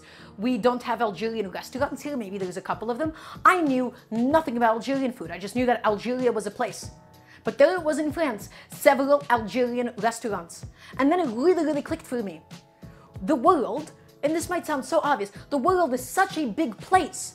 But the only reason why we know about certain different cultures culinarily and not others is not because one is better than another, it's because of the way that immigrants shape different communities. Similarly, there's almost no Georgian communities in the United States. My part of Brooklyn, my very specific part of Brooklyn, got a lot of Georgian immigrants during the collapse of the USSR. And as a result, New York has gotten a taste of really good, amazing mainland Georgian cuisine. But this is not something the rest of the country knows about. When I went to California, I was surprised by the amount of Japanese restaurants and the different types of Japanese food that was there. And the quality of the Mexican cooking there. And I was like, whoa, this is nothing like the East Coast. And so, the reason why people don't know about certain cultures or cuisines is because it's extremely relative to the immigrant communities that occupy different places, and it's extremely dependent on history. And as a result, a lot of places over time, even if none of us, in this chat, all of us, nice, respectful people, none of us would say, oh, this is the best cuisine. It became known as like, oh, Italian food is a high cuisine, French cooking is a high cuisine. But there is so many incredible cuisines that just aren't represented, guys. And that is one of the coolest things, I think, that we live in such a big world. There's so many different cuisines, there's so many different cultures, and each of them have so much history and theory. It's just that even like a lot of them don't have a lot of knowledge. Guys, if you try to look up Georgian recipes on the internet, you get maybe food travel. Oh, hey, camera? What are we doing? Camera, can we fix ourselves? Guys, if you look up Georgian recipes on the internet, you don't get a lot of resources. In fact, you get a lot of not so good ones as well. You get a lot of not amazing resources that kind of give you incorrect information written by white people. There is so much stuff out there that actually isn't known, that actually isn't archived that particularly well. And so, Georgian cooking is, in my mind, one of those things. To the Western world, not a lot of people even know about the country of Georgia. There's so much incredible influence from the Middle East, from Eastern Europe, from China, and from Western Europe. All of it mashes together in Georgian cuisine. You have khinkali, which are these incredible dumplings, essentially, right? You have this incredible vegetarian culture because of how, like, meat historically was really, really expensive. And so that's why I think it's just so cool, guys. That's why I just think food and how it relates to the world and all the different immigrant communities. There is a lot more food out there than we will ever know because of how many different places have access to different technology, how many different communities ended up immigrating to, Western countries and which ones didn't. All of it is so circumstantial, my friends. And even then, the Italian cooking that we know about, I have a lovely Italian friend, and the way that she described to me as, Italy is a very new concept. Italian culture is basically an amalgamation of a lot of different islands and a lot of different subcultures and languages that were kind of forced into one. As a result, regional Italian cooking is only in the last 20 years actively being explored on a global scale. Because Italian cooking isn't always, this American Italian, which was shaped by a lot of Neapolitan and Sicilian immigrants in the United States. It's not always, you know, like super like heavy pastas and tomatoes and all of this other stuff, guys. There is so much to Italian cooking that people do not know about. There's so many different kinds of like pizzas that would be eaten at home, like really thick pies, right? And just people do not know about it. And so I just think that is so cool that our understanding of different cuisines is entirely dependent on history and immigration and all these other factors, guys. And thus, we have Georgian cuisine. So, thank you for listening to my extended rant. I just wanted to really like, I don't know, every time I think about all of the different cultures and cuisines out there, guys, it reminds me that the world is such a massive, massive place. It reminds me that the world is a massive place, that we exist in the context of others, and that our history and our understanding of history is only relative to the places that we've been taught it. And I just think that is so cool. I think it is one of the coolest concepts ever. You know? So, that's all. And all I'm saying is, guys, you know what's a really, really fun approach to food? Look up a country that you know nothing about. Look up a country that you know nothing about. Stop thinking about just Chinese, Italian cooking. Or if you're doing that kind of cooking, think about what people in that country eat at home. The way that I approach now trying to really expand my understanding of food is I try to go around and think, what do these different cultures and people eat at home specifically, right?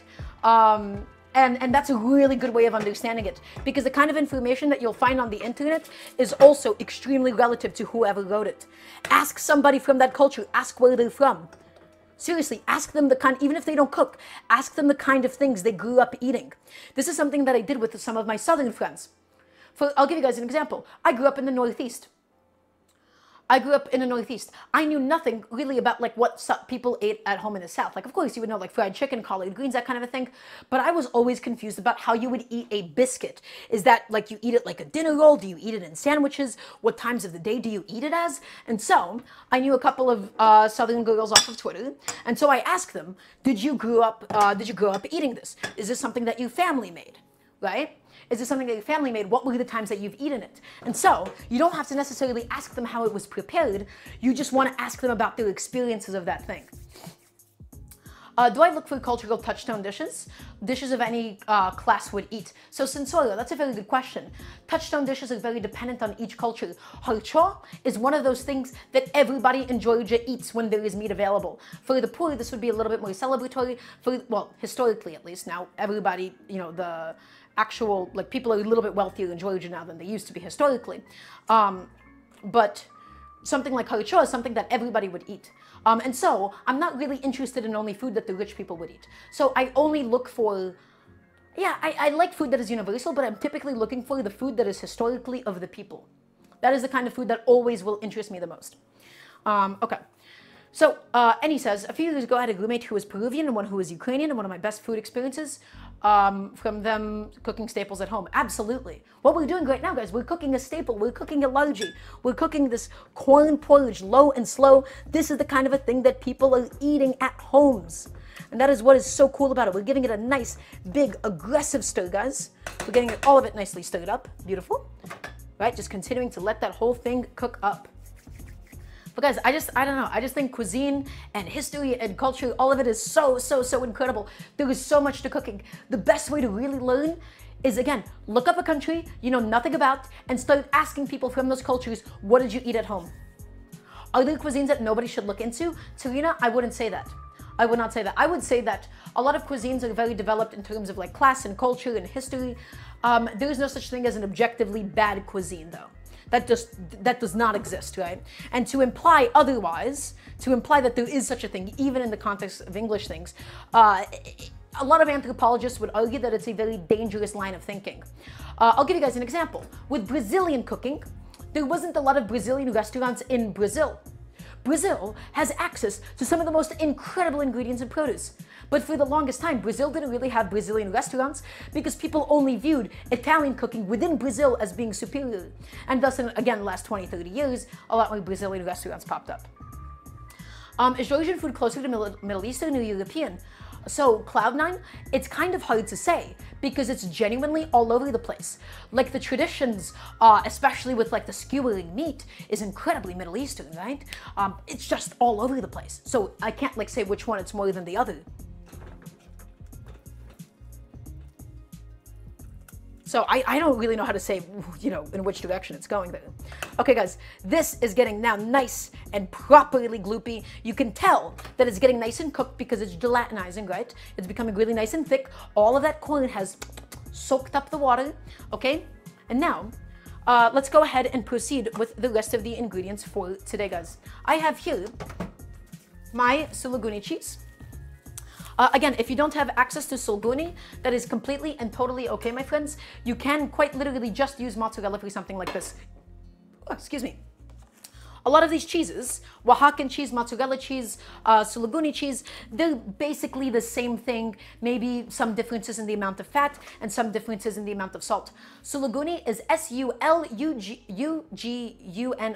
Suluguni. Okay? So guys, if you don't have access to suluguni, and the reason why I have suluguni is because, again, I live in an Eastern European area, or rather, we also have a lot of Georgian immigrants here, so thus I have access to this cheese. And so, guys, we're going to go ahead and just grate it up. Here's my advice for grating something, guys. We're going to keep my box grater nice and flat like this, and then we're going to be pushing it away from us. If we did it standing, all of the cheese falls onto the cutting board and we have to pick it out. So instead, I just really want to do it like this. We get these big, beautiful shreds of cheese, my friends. Big shreds of cheese. Big shreds. And I'm going to be using up all of that cheese. The goal for today, guys, was to use up my leftover suluguni, and thus it's going to go into my incredible Elarji. And so, guys, take a look. Because we did this horizontally, we pick it up and we just scoop it onto the plate. It makes our lives so, so much easier. Does anybody have any cooking questions? So I apologize for the long, like, romantic tangent, right? About like food and food cultures and all of that, but it's just, this is something that has just been exciting me so much, and it's something that I'm always going to be pursuing and learning about as time goes on. Okay, it's looking wonderful, guys. It's looking lovely. We gotta keep it cooking though, because that minimum 40 minutes is still not concluded, okay? So it takes time. So, yeah, it still smells good. I was just checking.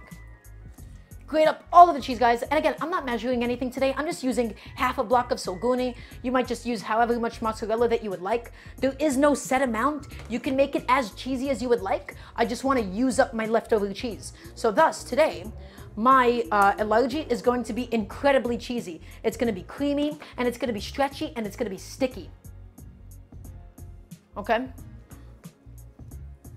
So let's go ahead and continue grating it up. Does anybody have any cooking questions for me at the moment? The beef is almost done cooking. We're going to do the second cooking, right? Which is cooking it down, adding in the herbs, adding in the spices, all of that good stuff, my friends. All of that will still be happening soon. And we also got to blend the tomatoes. Oof. Let's get all of this cheese, guys. All of it, every last bit of it. I want it pushed through the grater. I want it nicely and beautifully grated up. Okay? Gotta drive? All right, Tuna. Well, thank you for being here. Just push it through, push it through, push it through, push it through. And guys, if your cheese crumbles too much, my advice is always you can just throw it into the freezer for a little bit of time. Throw it in the freezer, and that should take care of it. Okay. So that's that. And because all the cheese is going to melt in anyways, it's fine if you have some big pieces. Just grating it is going to help out with the process faster. Okay, guys, last little chunk of suluguni. Is everybody watching? I want to hear a nice yes, chef. Please and thank you. Let's grate it up. Let's get the last of it done, my friends. Almost done. Just pushing it through, getting the last few shreds, getting the last few granules. Yes, chef from everybody. Also, welcome on in, Shazio. First time? How'd you find the show? Okay, guys. All of my cheese is now grated, ready to go. Also, by the way, if you would like to support what I do, if you would like to help me continue this cooking show, guys, please support me on Patreon. You can type in ! Patreon. Guys, with this cooking show concept, I don't want to take sponsors. I don't want to run advertisements. Twitch will force me to run advertisements in the beginning, but I've disabled all other advertisements. I believe that information in this day and age should be free because we have the technology to do it. And so the way that I actually make that kind of a model work is if you have the money to help support this kind of a stream, you can subscribe, you can go onto the Patreon, right? But if you don't, guess what? This is still going to be around and this is still going to be free for everybody to watch. I very strongly believe in sliding scale models, right?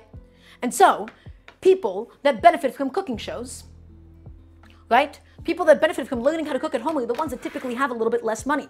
And thus, I never want to have like paywalled content. I never want to sell people information. I want to have the information be out there and free. And thus, if you have a little bit of excess money, if you have a little bit of excess pocket change, I ask you to help me out on the Patreon to help keep this show running, because I would like to be able to do this full time one day.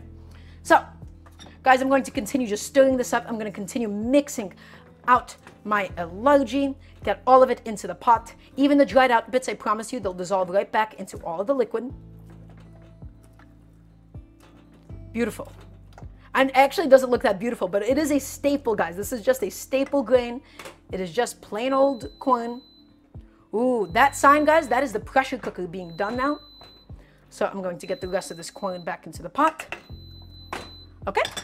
And let's turn off my pressure cooker, guys. And then we're going to go ahead and inspect the beef. So I'm going to just move aside my plate of beautiful cheese. Move that aside, set that behind me. Okay. Just get all this cheese off of my table. And then, guys, we're going to go ahead and release the pressure cooker. So the pressure cooker has been going for 40 minutes. The beef should now be nice and tender. And so we're releasing the pressure, and we're going to go ahead and take a look at it. Okay, I'm just going to grab a wet paper towel to clean up my station.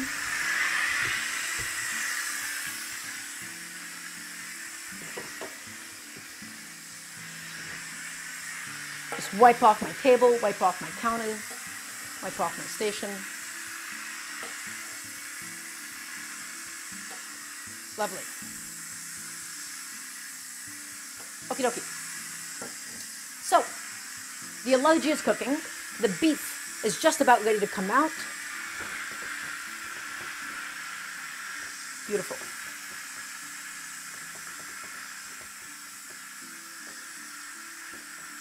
So what else do we need to do, my friends? We need to go ahead and we need to blend up all of my charred tomatoes. So let me go ahead and get that transferred over into my blending cup.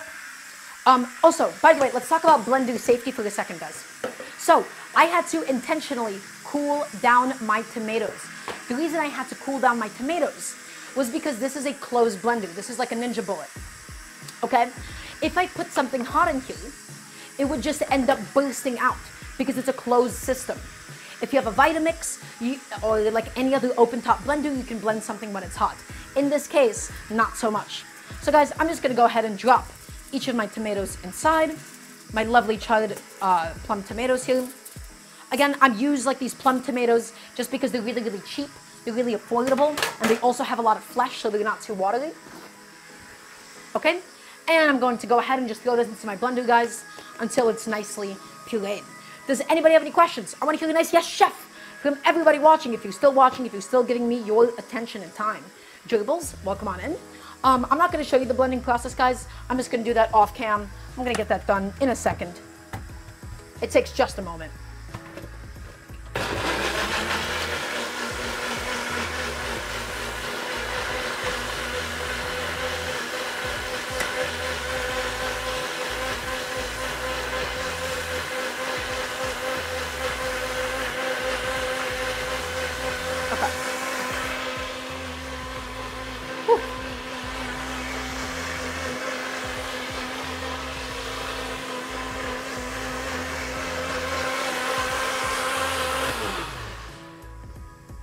Okay, guys, guess what? We have acquired our lovely pureed tomatoes, and this is just going to be added into the stew. It's going to make it nice and acidic. It's going to add a very nice, delicious flavor into the whole thing, and so we can go ahead and set that aside. My friends, also, thank you so much, Red Shirt, for the sub. It's that time of the month, I suppose. Welcome on in. It's lovely to have you. My friends, are you all ready to see the beef stew? It's about to come out. It's almost done cooking. I am also going to just quickly taste my corn porridge, just to see how it's going. Also, thank you for the $10. Whoa. Well, thank you for the $10 donation. It's very sweet of you. Guys, we're about to go ahead and take a look. I'm just going to go ahead and first taste my corn porridge, my grits. Almost all of the raw corn taste is gone. It's almost to where it needs to be, guys. But I'm going to be transferring it over to a different burner because on that one, that's where the stew is going to go. So my friends, let's go ahead and have a little look at my pressure cooker pot. Let's look at the beef stew. And my beef should have gotten nicely and beautifully tender, my friends. Okay. Ugh. Big pot. It's going. There she is. My joy. My lovely, incredible beef stew, my friends. And so now we have to go ahead and get all of this transferred inside of my Dutch oven. Because this is where its final resting place will be. This is where we'll get all of the cooking done, my friends. So let's go ahead and get that started. That is my beef stew. And so, very, very gently, let's get all of that cooking liquid, all of the broth, everything from the pressure cooker pot into this bad boy. And so once it gets to about this volume, I'm going to just start scooping out the chunks so this doesn't splash all over my kitchen. And guys, the beef should be nice and tender. I'm going to be turning on a heat. We're going to get it to a boil. We're going to drop it to simmer. We're going to be reducing all of this cooking liquid down. We're going to concentrate all of those flavors. Okay, so let's get all of this beautiful beef inside, my friends. And I'm going to also start picking out the bay leaves. Okay, because we don't want any bay leaves in the final product. The beef, guys, the beef should be nice and tender. It should be delicious now. Okay, in fact, I think I'm just going to take out a chunk of beef just to make sure that it is as tender as it should be. I'm not looking for it to be completely fall apart, my friends.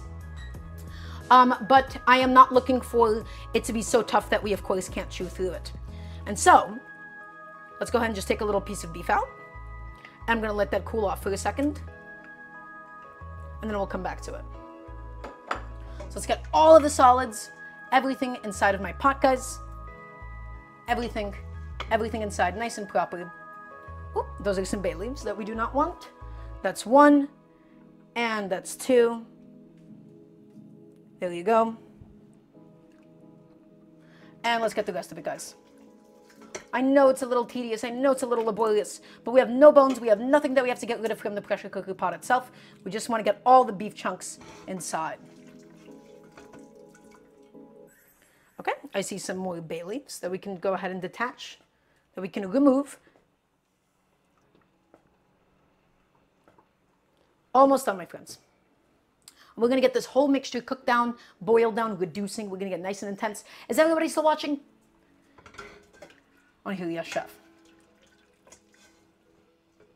There you go. That should be the last of it. And let's get all of that cooking liquid back inside.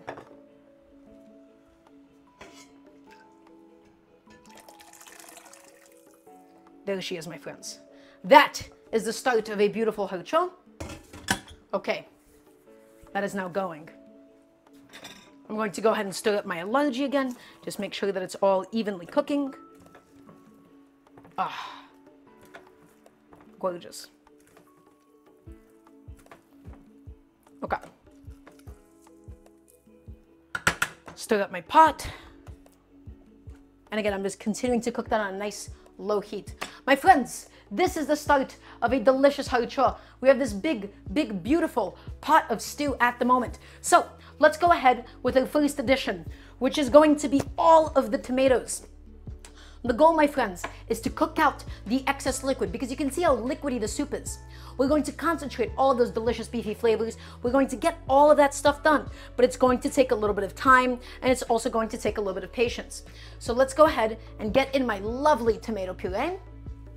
And let's also go ahead and get in my celery, my friends. Let's add the celery and a nice high heat now because all we're looking to do is boil, boil, boil. My celery goes in.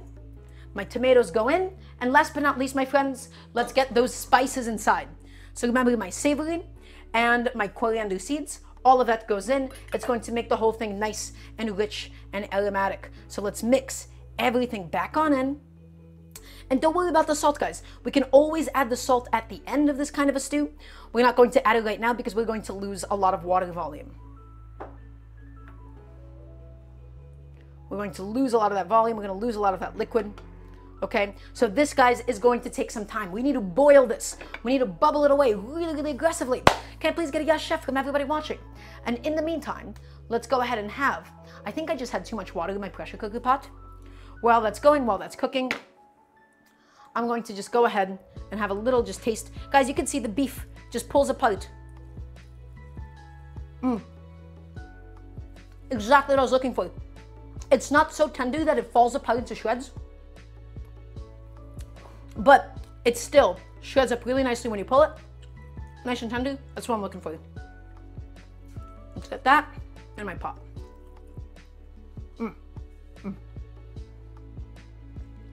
Excellent. And even by itself, guys, that is so beefy. That is so flavorful. Even without anything in it like that. And it's only going to get better as time goes on. That I can promise you. Okay. So I'm just stirring up my Elarji one more time. And then we're about to add in the corn flour. And so that process is going to be a little bit more laborious. Oof, we have a lot to do, my friends. This process is still nowhere done yet. A lot has to get done. A lot needs to get done. You know what? In the meantime, while this is boiling and while this is reducing, I think actually... So chat, I have a question. Do you think we should do the kharcho with rice? Traditionally, you would add in some rice. But because of the fact that I'm going to be eating this with a porridge, I'm kind of feeling like I don't want any rice in mine. I think we should do ours without the rice. Yeah, I'm going to do mine without the rice today, even if it is traditional to do it with, because I will be eating it with another grain. I just don't think I really want like that much starch in something like this. I think that's going to be completely unnecessary. Okay, let's do riceless. This is going to be a riceless kharcho. This is going to be a riceless beef stew. I'm going to go ahead and go on over to the stove, guys. And while this is boiling away, I'm actually going to be switching the stove that it's on. And the reason for that, the reason why I'm choosing to do that, guys, is because we're about to move on with the next step of the Elarji. So that one's going on a high heat. This one I'm dropping down. Nice low heat, guys. Once again, the Elarji, we got it to this stage of the process, okay? And so now we're about to add in the corn flour itself. And that's going to be another 7 to 10 minutes of cooking before we add in the cheese component, everybody. So we're going to give it another taste. We just want to make sure that it tastes fully cooked through. We don't want any grains inside that are too toothsome. We don't want anything that's too tough in there. And we don't want any like raw grain taste. Okay? So I'm going to go ahead, dip my spoon in, have a little taste. Yeah. That is exactly what it needs to be. Right? Again, it's nice and creamy on the inside, but we're not tasting any of like the raw grains. We're not getting any raw chunks in there. And so everybody, here's what we're going to do now. This next step is going to take a lot of mixing. It's going to take a lot of stirring. I need to make sure that you're all tapped into this. In fact, I might even take with me the iPad and set it down right here so I can always watch you guys. I'm always watching. Okay? So while the beef stew is bubbling and boiling and evaporating away, guys, we're turning up the heat to a medium now. Okay? And we're adding in all of the corn flour. Again, today I'm using this red masa harina because that's what I already had at home. And we want to stir super aggressively. We want to stir it up. We don't want to have any clumps of flour inside, my friends. We're stirring all of it up. And this is going to get it to be a little bit pasty. It's going to be nice and sticky. So how do I memorize them? So Cloud9, this is not a dish that I've ever made before. Before I did the stream today, I referenced a lot of different people. Okay? So, guys, we're stirring it in. We're stirring it in really aggressively. We're making sure that we have absolutely no lumps. And to get rid of the raw flour taste, this is going to be about 7 minutes of cook time. This is the difficult part. It's going to get thicker. It's going to get slightly gummier. Okay? But we just have to stick with it, everybody. Just stick with it, and it'll be perfect. Just stir it all in. Mix it in. The masa harina is also just going to make it so much more flavorful than regular corn flour will. So it's going to be really delicious, guys. Okay. Back to this. Again, it's on a medium heat so that we can really properly cook out the corn that we just added in. Ooh, it's a lot of effort, my friends. It's a lot of work. But I promise you, it will be well worth it. So stir it up because you don't want to squelch the bottom. You don't want to burn the bottom of the pot, right? You don't want to burn this at all. We just want to get this all nice and cooked through. This is almost really similar, I feel like, to a lot of like different African staples. I feel like this is how like fufu is made. I've seen like a lot of really, really similar videos on the subject matter. And so guys, it's still really nice and creamy, but it's going to get a little thicker. It's going to get a little starchier. It's going to all get a little stickier. Oh, the more that we agitate and break this stuff down. Guys, it is a bit of a process, so please forgive me for not being super present. I do have the chat with me, so this is a really good time to ask me any and all questions that you may have, while I'm just in the process of stirring up my Elarji for today. Oof, give my arm a rest, have a little sip of water,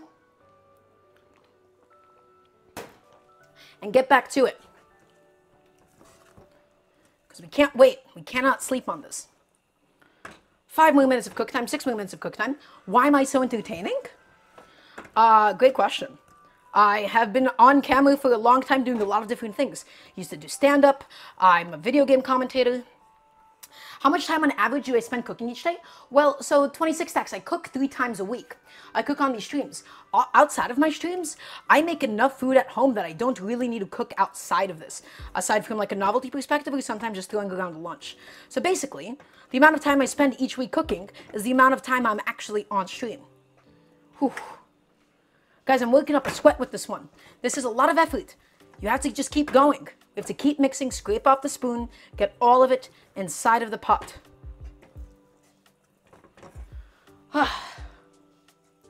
Good food takes effort. How long will this dish last you? The Kharcho itself, oh, it's going to at least last through like an entire week. So it's the two of us, right? It's myself and my mom that live here. And so this is going to be a lot of our meals for the time being. Also, Taza, welcome on in. So guys, 5 more minutes of stirring that we gotta get through. 5 to 4 more minutes of constantly going.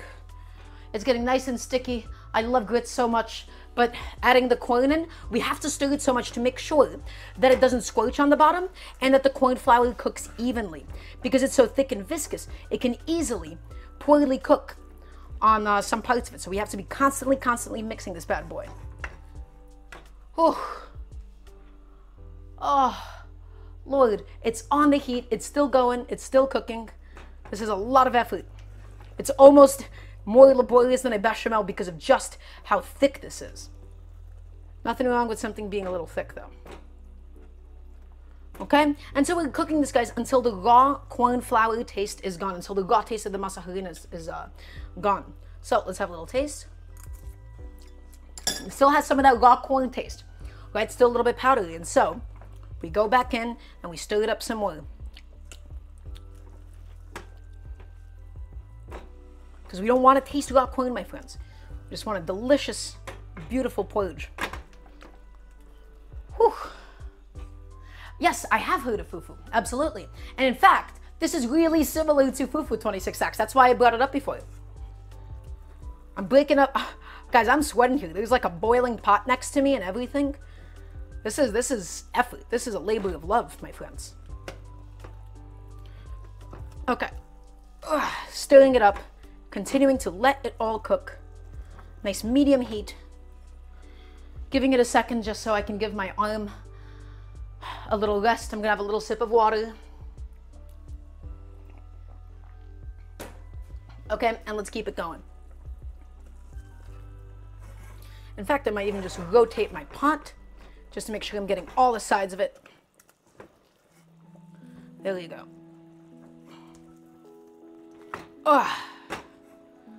So much effort, guys, to get properly cooked grains. But it will be worth it. Yep. That taste is slowly leaving. The raw corn taste is leaving, guys. It's getting there, slowly but surely. I promise. 2 to 3 more minutes of cook time, and then we will be golden. And then we will be perfect, and then we can add in the cheese, guys. So stick with me. Stay with me. Is everybody still watching? I want to hear a nice yes, chef. Please and thank you. Oh. And fufu is less of a dish, 26 stacks, as much as it is like a staple to be eaten with other things, right? It is the base of a lot of different things, right? You eat it with stews and soups. So this is all really, really similar.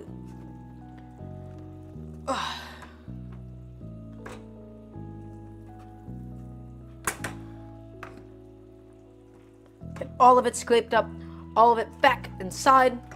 A nice silicone spatula just bends to the will of the pot. Make sure that everything is nicely and evenly cooking. Scraping everything up, my friends. 1 to 2 more minutes of cooking more.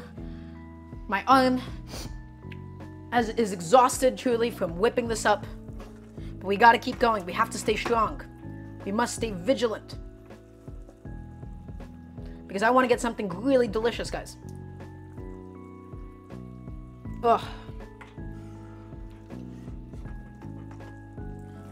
Okay. Lord, save me. This process is not getting done in a second. That's it. The raw corn flour taste? Yep. Guys, it is practically gone now. We started out with like a whole tablespoon and a half of that corn flour. We added it in, and now that taste, right, like that raw tortilla taste, it's almost entirely gone. And so we can stop. Maybe another 30. No. We can definitely stop with this step, guys. Let's lower the heat. Oh no. This is worse than making guac with a molcajete because I have a boiling pot next to me while I'm doing this. So definitely worse. Definitely worse. Okay, my friends, we dropped the heat back onto a low. And now, you know what time it is? It is time for the cheese. Let's add in all of my lovely suluguni. Oh my God, that's a lot of cheese relative to this amount. Maybe we don't add all of it. Let's stir it up. Let's get all of that cheese inside. Let's get all of it melted and stretchy. All of it melted up. All of it inside. And let's start building the Elarji, my friends. And now we're also going to do some salt, because again, this doesn't have enough salt. My suluguni isn't particularly salty. So add in a couple of handfuls of that right inside. And add it in and mix it in, my friends. Mix it and mix it and mix it and mix it until all of that cheese is dissolved. And we have these incredible cheesy grits known as Elarji. So, guys, this is becoming even more difficult as we go on. My arm gave up on that spatula just now, but we have to keep pushing. We have to keep going. We have to get all of that cheese inside and melted. Super low heat, guys, or even turn your heat off for the step because we don't want to split the cheese. Let's go ahead and get the last of my cheese inside. I wanted to use up all of my suluguni, and so if this is too cheesy, then so be it. Let's get all of it inside, my friends. All of it mixed up. All of it melted in and throughout. It's almost like aligot, right? It's cheesy, it's creamy, it's starchy, it's sticky. It is delicious, guys. Whew. That is just about done, my friends. That is becoming so tough to keep mixing, but we have to pull through. Let's get the last of the cheese all melted in, all of it mixed in the inside. And let's have a little taste of this bad boy and see how it came out. So stretchy. Well, that's good. I don't want it to be too salty though, because my stew is going to be really salty, and this is meant to be the base, right? This is meant to be eaten with the soup, and so I'm going to intentionally slightly undershoot it. But guys, that is my finished Elarji. That was so much effort. That was so much work for something that should be so simple, but I wanted to make something properly, profoundly delicious. And thus, this is the only way to do it. Cheesy and stretchy. Look at that. Right? Beautiful. I think it's beautiful, at least. To some, it may look a little unassuming. To others, though, gorgeous. Okay. I don't know why I continue to stir it. I don't think I have much of a reason to anymore. So let's go ahead and get all of it back into the pot, my friends. All of it back inside. That is now officially done. Let's go ahead and have another taste. And I'm going to put a lid on it and let it chill out. That's good. That is really good. Wow. Okay. I'm actually quite impressed with how that came out. That was really, really delicious. Okay, slap a lid on it. Let's set it aside, and we're just going to let that chill out until it's time for us to eat it. And so, my friends, in the meantime, we're just going to be going in with the rest of the stew. That was laborious. That was a lot of effort that we just put in for that one little humble pot of porridge. Here is my stew, my friends, and we're just cooking it down. We're boiling it down. We're getting the celery softened. We're getting everything going for today. Move that aside. I'll get rid of this because we no longer need this anymore. Oof. So, everybody, quick little recap session. We are almost done for today. We finished the Elarji, the Georgian corn and suluguni cheese porridge, basically cheesy grits.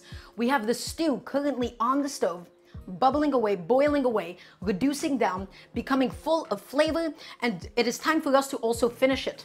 And so finishing it is not just boiling it, of course, because we're going to also have to add in some ajika, and we're going to add in a pile of fresh herbs, which we're about to do right now. I'm just going to take a second and clean up my station, just get rid of some stuff behind me while I have a chance. Just throw some things into the dishwasher, just so that it is out of my way, out of sight, and out of mind. That's that. That's all of my stuff for the stew, guys. The stew is boiling away. Everything is looking super, super delicious now. We're just looking to evaporate some of the excess moisture, okay? So just keep it bubbling, keep it boiling, keep it moving until you get your desired consistency, that is. Okay. Let's also do a nice big hit of salt. Now, we're going to need plenty of salt in this thing.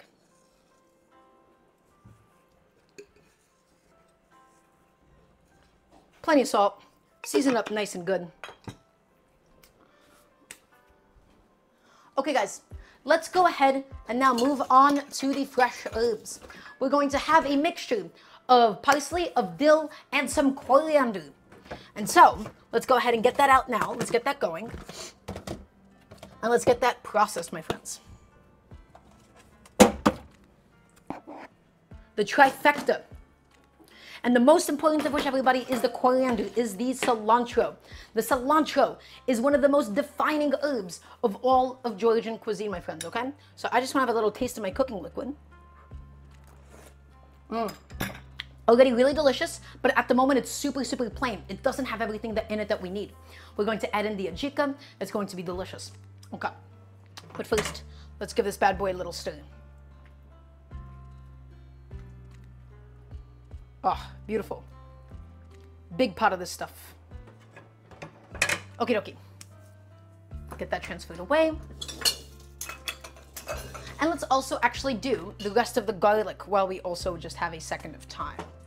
I want to get the rest of my garlic in like this when it's basically raw and for it to just boil in a little teeny tiny bit. So let's stir all of that garlic in now. Lovely. Okay, guys, let's go ahead and finish off the herbs.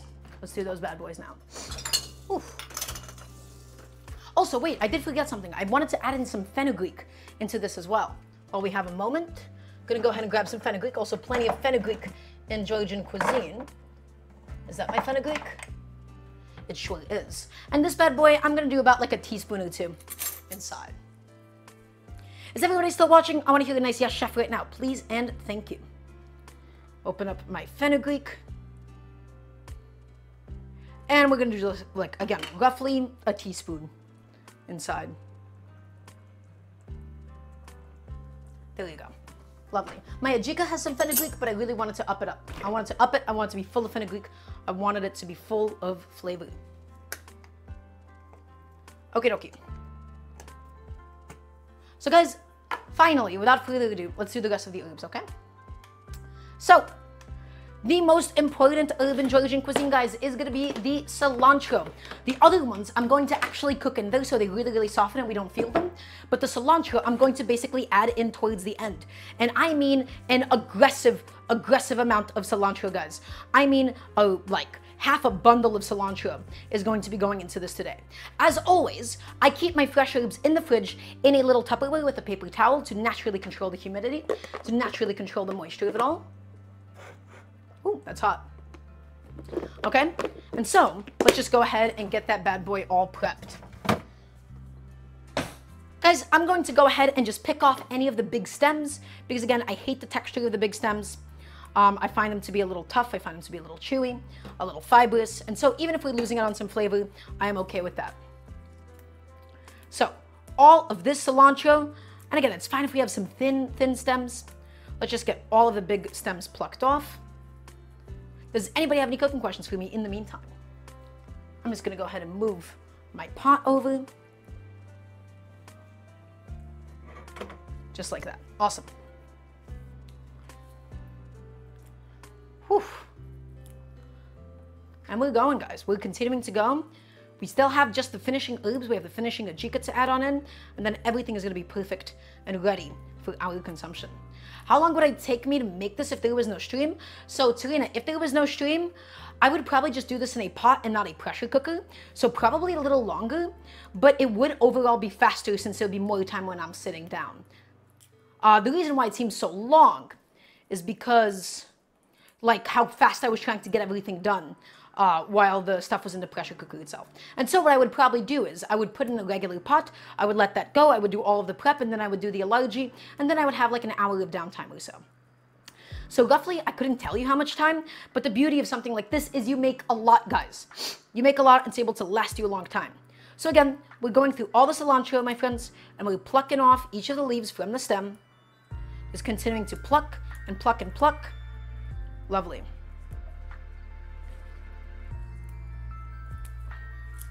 Just plucking all of it off.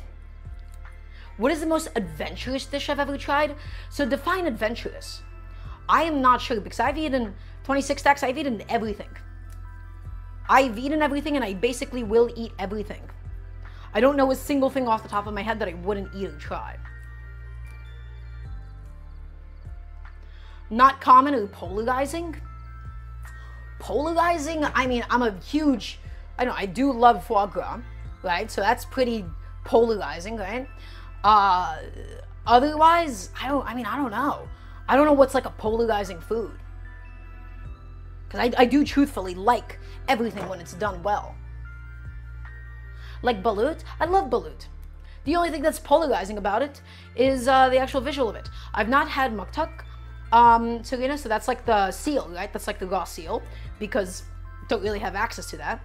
Head cheese? Head cheese isn't even that polarizing, Death Owl. Head cheese is just a cold cut. It's delicious. Love head cheese. A lot of cilantro, my friends. That is an aggressive pile of cilantro. And that is what Georgian cooking is all about. Georgian cooking uses aggressive amounts of cilantro. Okay? So we're almost done plucking all of it. Ugh. I told you guys, today was going to be a long one. We're in it for the long haul. Have I ever had chicken feet? Of course I have 26 stacks. I don't actually typically enjoy chicken feet because there's not a lot to get there.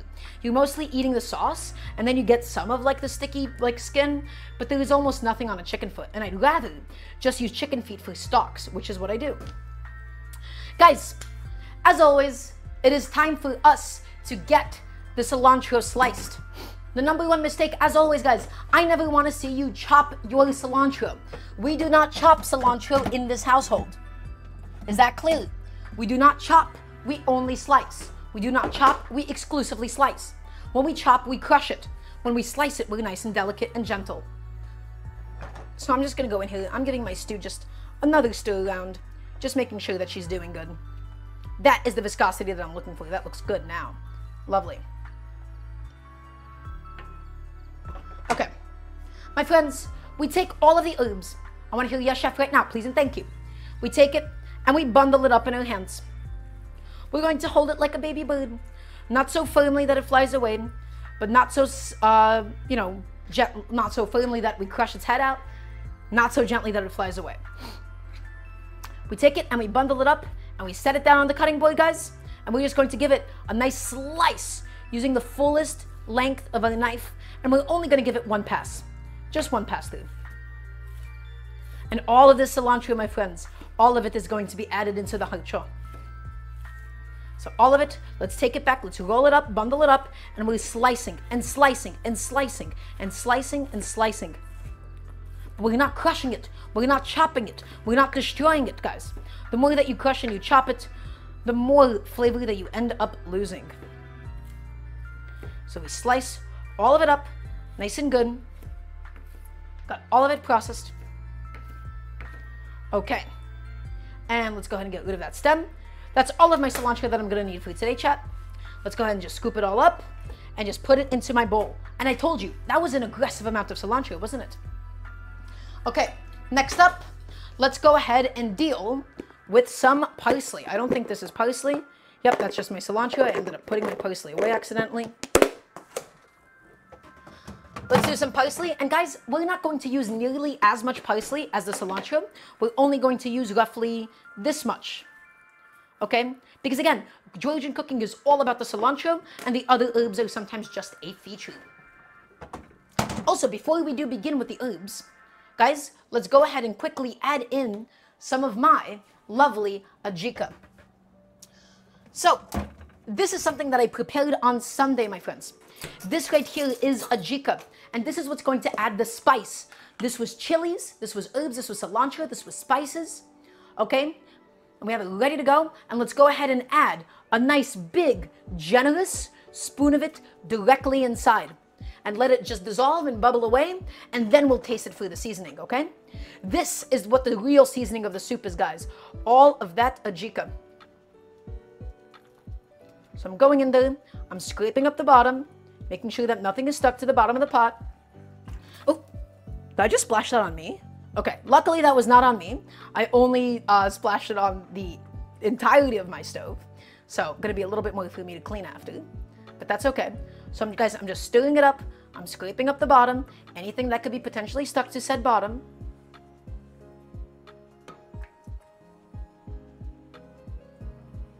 There you go.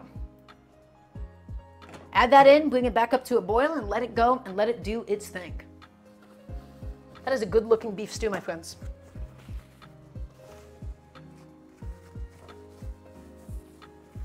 And now, let's also give the broth another proper taste. We're tasting for salinity, we're tasting for heat, okay?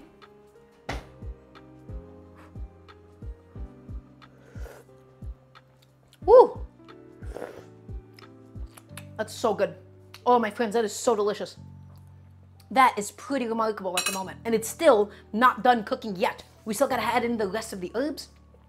But that at the moment already, guys, it has so much flavor, it has so much depth. Beautiful.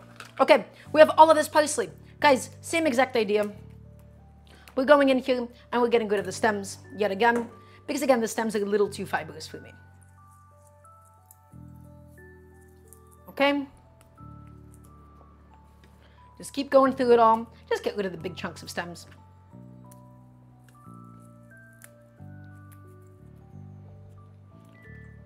Oof, we're in the final stages, my friends. We added in the adjika. We're just continuing to boil it down. We're going to go ahead and reduce it, and then we're going to plate it. Is everybody excited? This is where you would say, yeah, chef, of course. All of the parsley, all of it nicely and beautifully processed. Okay, okay. Getting all of it done. All right, and I think that should be good. All right, my friends, let's go ahead and once again, same exact idea. We take it and we bundle it up in our hands like a little teeny tiny baby bird. We set it down and we slice it and we slice it and we slice it and we slice it. The parsley I'm going a little thinner because it's a little coarser than the cilantro is. It's a little bit more papery. And so I don't want to get any of that paperiness out of it. So a little thinner, just slice, slice, slice, slice it up all the way through, my friends. Nice and thin, nice and thin. Gently, gently, gently. There you go. And let's just take this bundle back. Just make sure that all the leaves got that treatment. Okay. And let's get all of these herbs inside of my bowl. And finally, guys, we gotta do the dill. Let's go ahead and get that done as well. Where is my lovely fresh dill? Same exact idea, my friends. And in fact, the dill, we only need so little. We only need a little teeny tiny bit of it.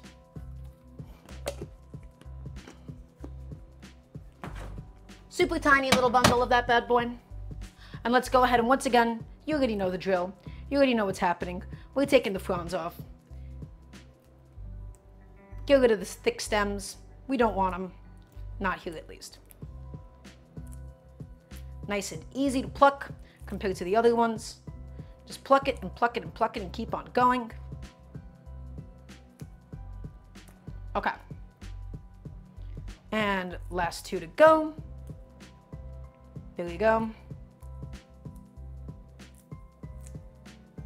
Okay, and that looks good. And so everybody, once again, we bundle it and we slice it.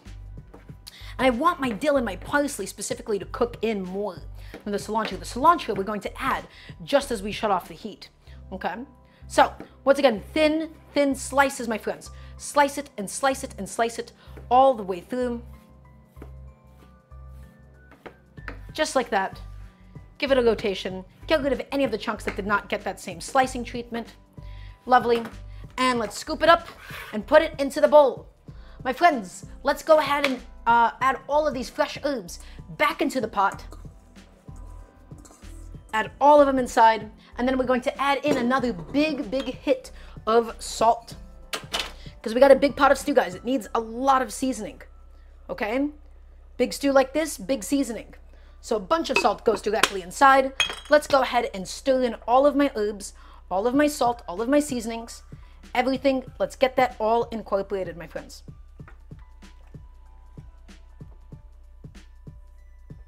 Look at the stew. Look at the stew, my friends. Look how beautiful it looks. All right, Godzilla, thank you so much for being here. Look at the stew. Look how gorgeous it is. Let's just get a still shot of this, huh? Where is my still?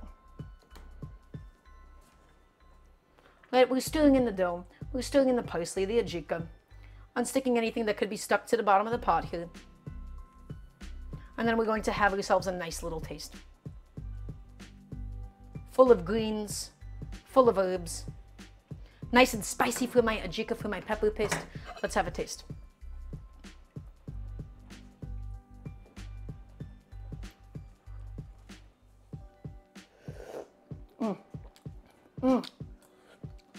So good.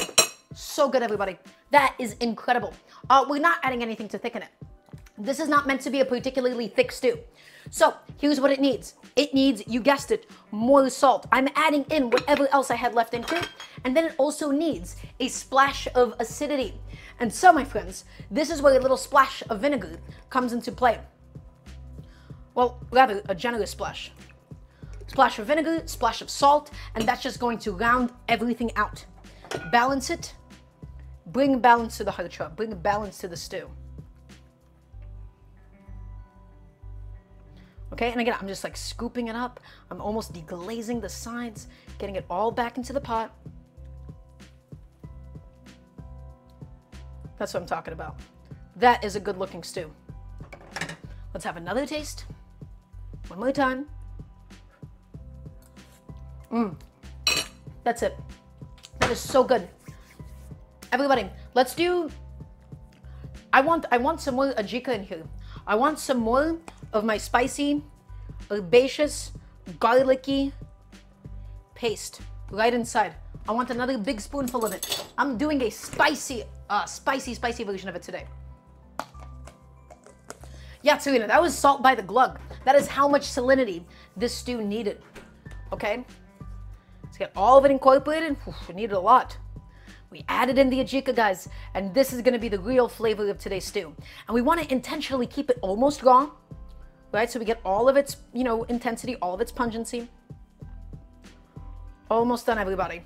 We're at the finish line. And once that gets there, once we got that taste that we wanted, we will plate her up. Okay. That's all going. It's all cooking down now. Let's have another taste. How do we do? Ooh, that's good. That now has that spice. That has that kick, my friends. Okay. I think it is time for us to call it. Let's go ahead, shut off the heat. We're going to add in almost all the cilantro. I'll save in a little bit for garnish. And this is what's going to take it over the top. And so the rest of the cilantro is just going to be for garnish. Let's take that and let's stir it into the pot, my friends. And this is my finished kharcho. This had so much love, so much attention, and so much care be put into it.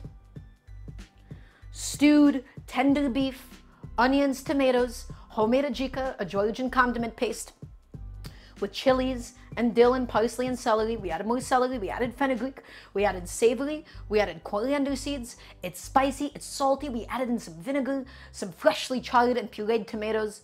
Look at that stew. Look at that glisten. Lovely. And of course, plenty of cilantro. And now, my friends, it is time for us to begin the great plating. So let's go ahead. Let's get rid of all of this stuff.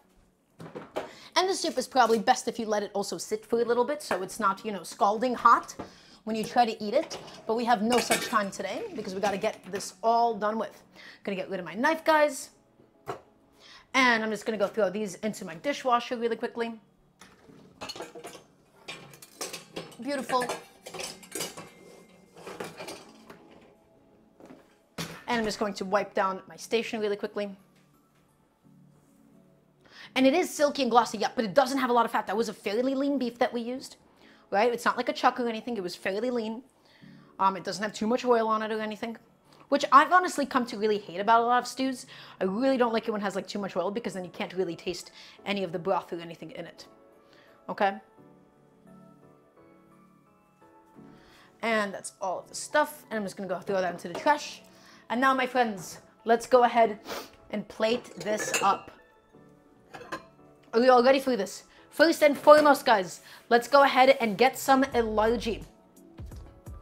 Okay?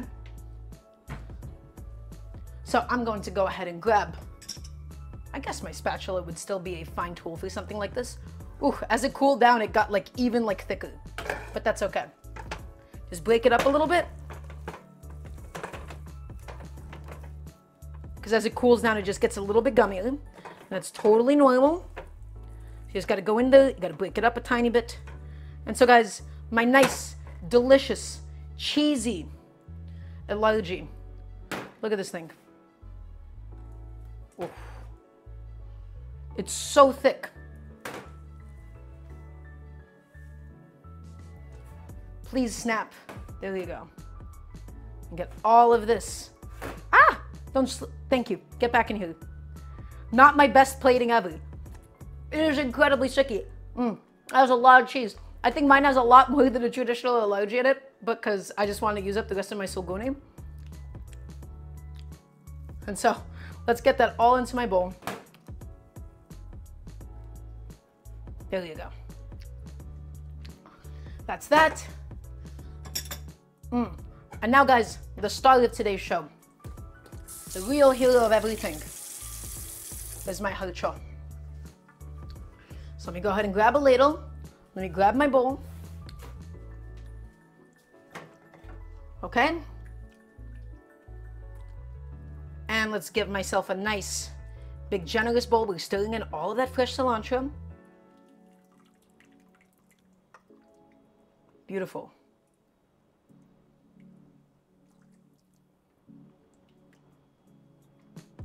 That's it right there, my friends. That is it. Look at my Kharcho. And then, of course, we saved for last a little teeny tiny bit of some fresh cilantro. Just right on top. Perfect. Everybody, we have done it. We have done everything that we needed to do for today. That is my Kharcho and my Elarji. So everybody, let's do one last recap session. Is everybody watching? Is everybody listening? I want to hear a nice yes, chef, please, and thank you. Because it's time for us to talk about everything that we made and everything that we managed to get done today. Everybody, here's what we did. We have some Kharcho. This is a traditional Georgian stew. It's beautiful, it's glossy, and it is, above all else, delicious. We seared off a bunch of beef. We fried some onions, some tomato paste, and some garlic. We threw this into a pressure cooker with bay leaves. Then we added in celery. We added in some freshly charred tomatoes. We added in a homemade ajika, which is a pepper paste made with herbs and chilies. We added in fresh cilantro, parsley, and dill. We added in fenugreek. We added in coriander, and we also added in savory. It is delicious, it is rich, and it is vegetal. And then, my friends, alongside it, we have served some Elarji. And Elarji is essentially cheese grits. We have a bunch of suluguni, which is Georgian cheese, very similar to that of a mozzarella. It's stretchy, and it's sticky, and it's delicious. And so, this, alongside such a stew, it's just corn grits, white corn grits, and a bunch of cheese. Everybody, I'm gonna have some of the grits. So simple. This, by itself, incredibly simple and delicious. And we added some masa harina in there as well for some added stickiness. And guys, you know what I bet is gonna be amazing? The stew. Actually, I don't really know how to put that down on that kind of a plate. So some of the stew. Look at it, green and vegetal, full of herbs, full of spices. It's boiling hot at the moment, but that's okay. Let's have a little sip with just the broth itself. So good. It is spicy and it's full of flavor. Let's have some of the beef. I don't know if they're supposed to be eaten together. I'm gonna definitely have some of it together.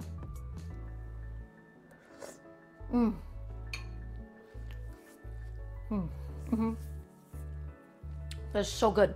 And now, my friends, let's take some of the Elarji and let's drown it in all that delicious stew.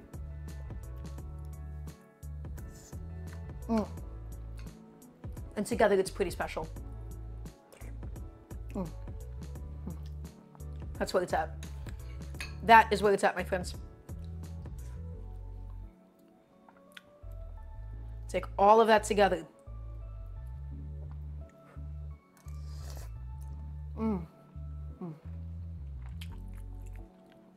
The Elarji just soaks all of it right up, all together.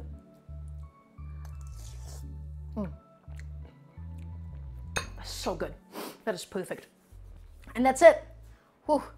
That was a lot of effort. That was a lot of active time. We were busy. We made everything from scratch today. Everybody, thank you so much for watching. Thank you so much for being here. The next cooking show is going to be this Friday, 5 p.m. EDT. Thank you all for being here. Thank you all for watching. Thank you all for... Let me fix my hair really quickly. I don't know what that was just now. That was just a lot of work today. Friday, 5 p.m. EDT. If you would like, please support the Patreon. If you'd like the show, if you'd like to support what we do here, you can type in ! Patreon.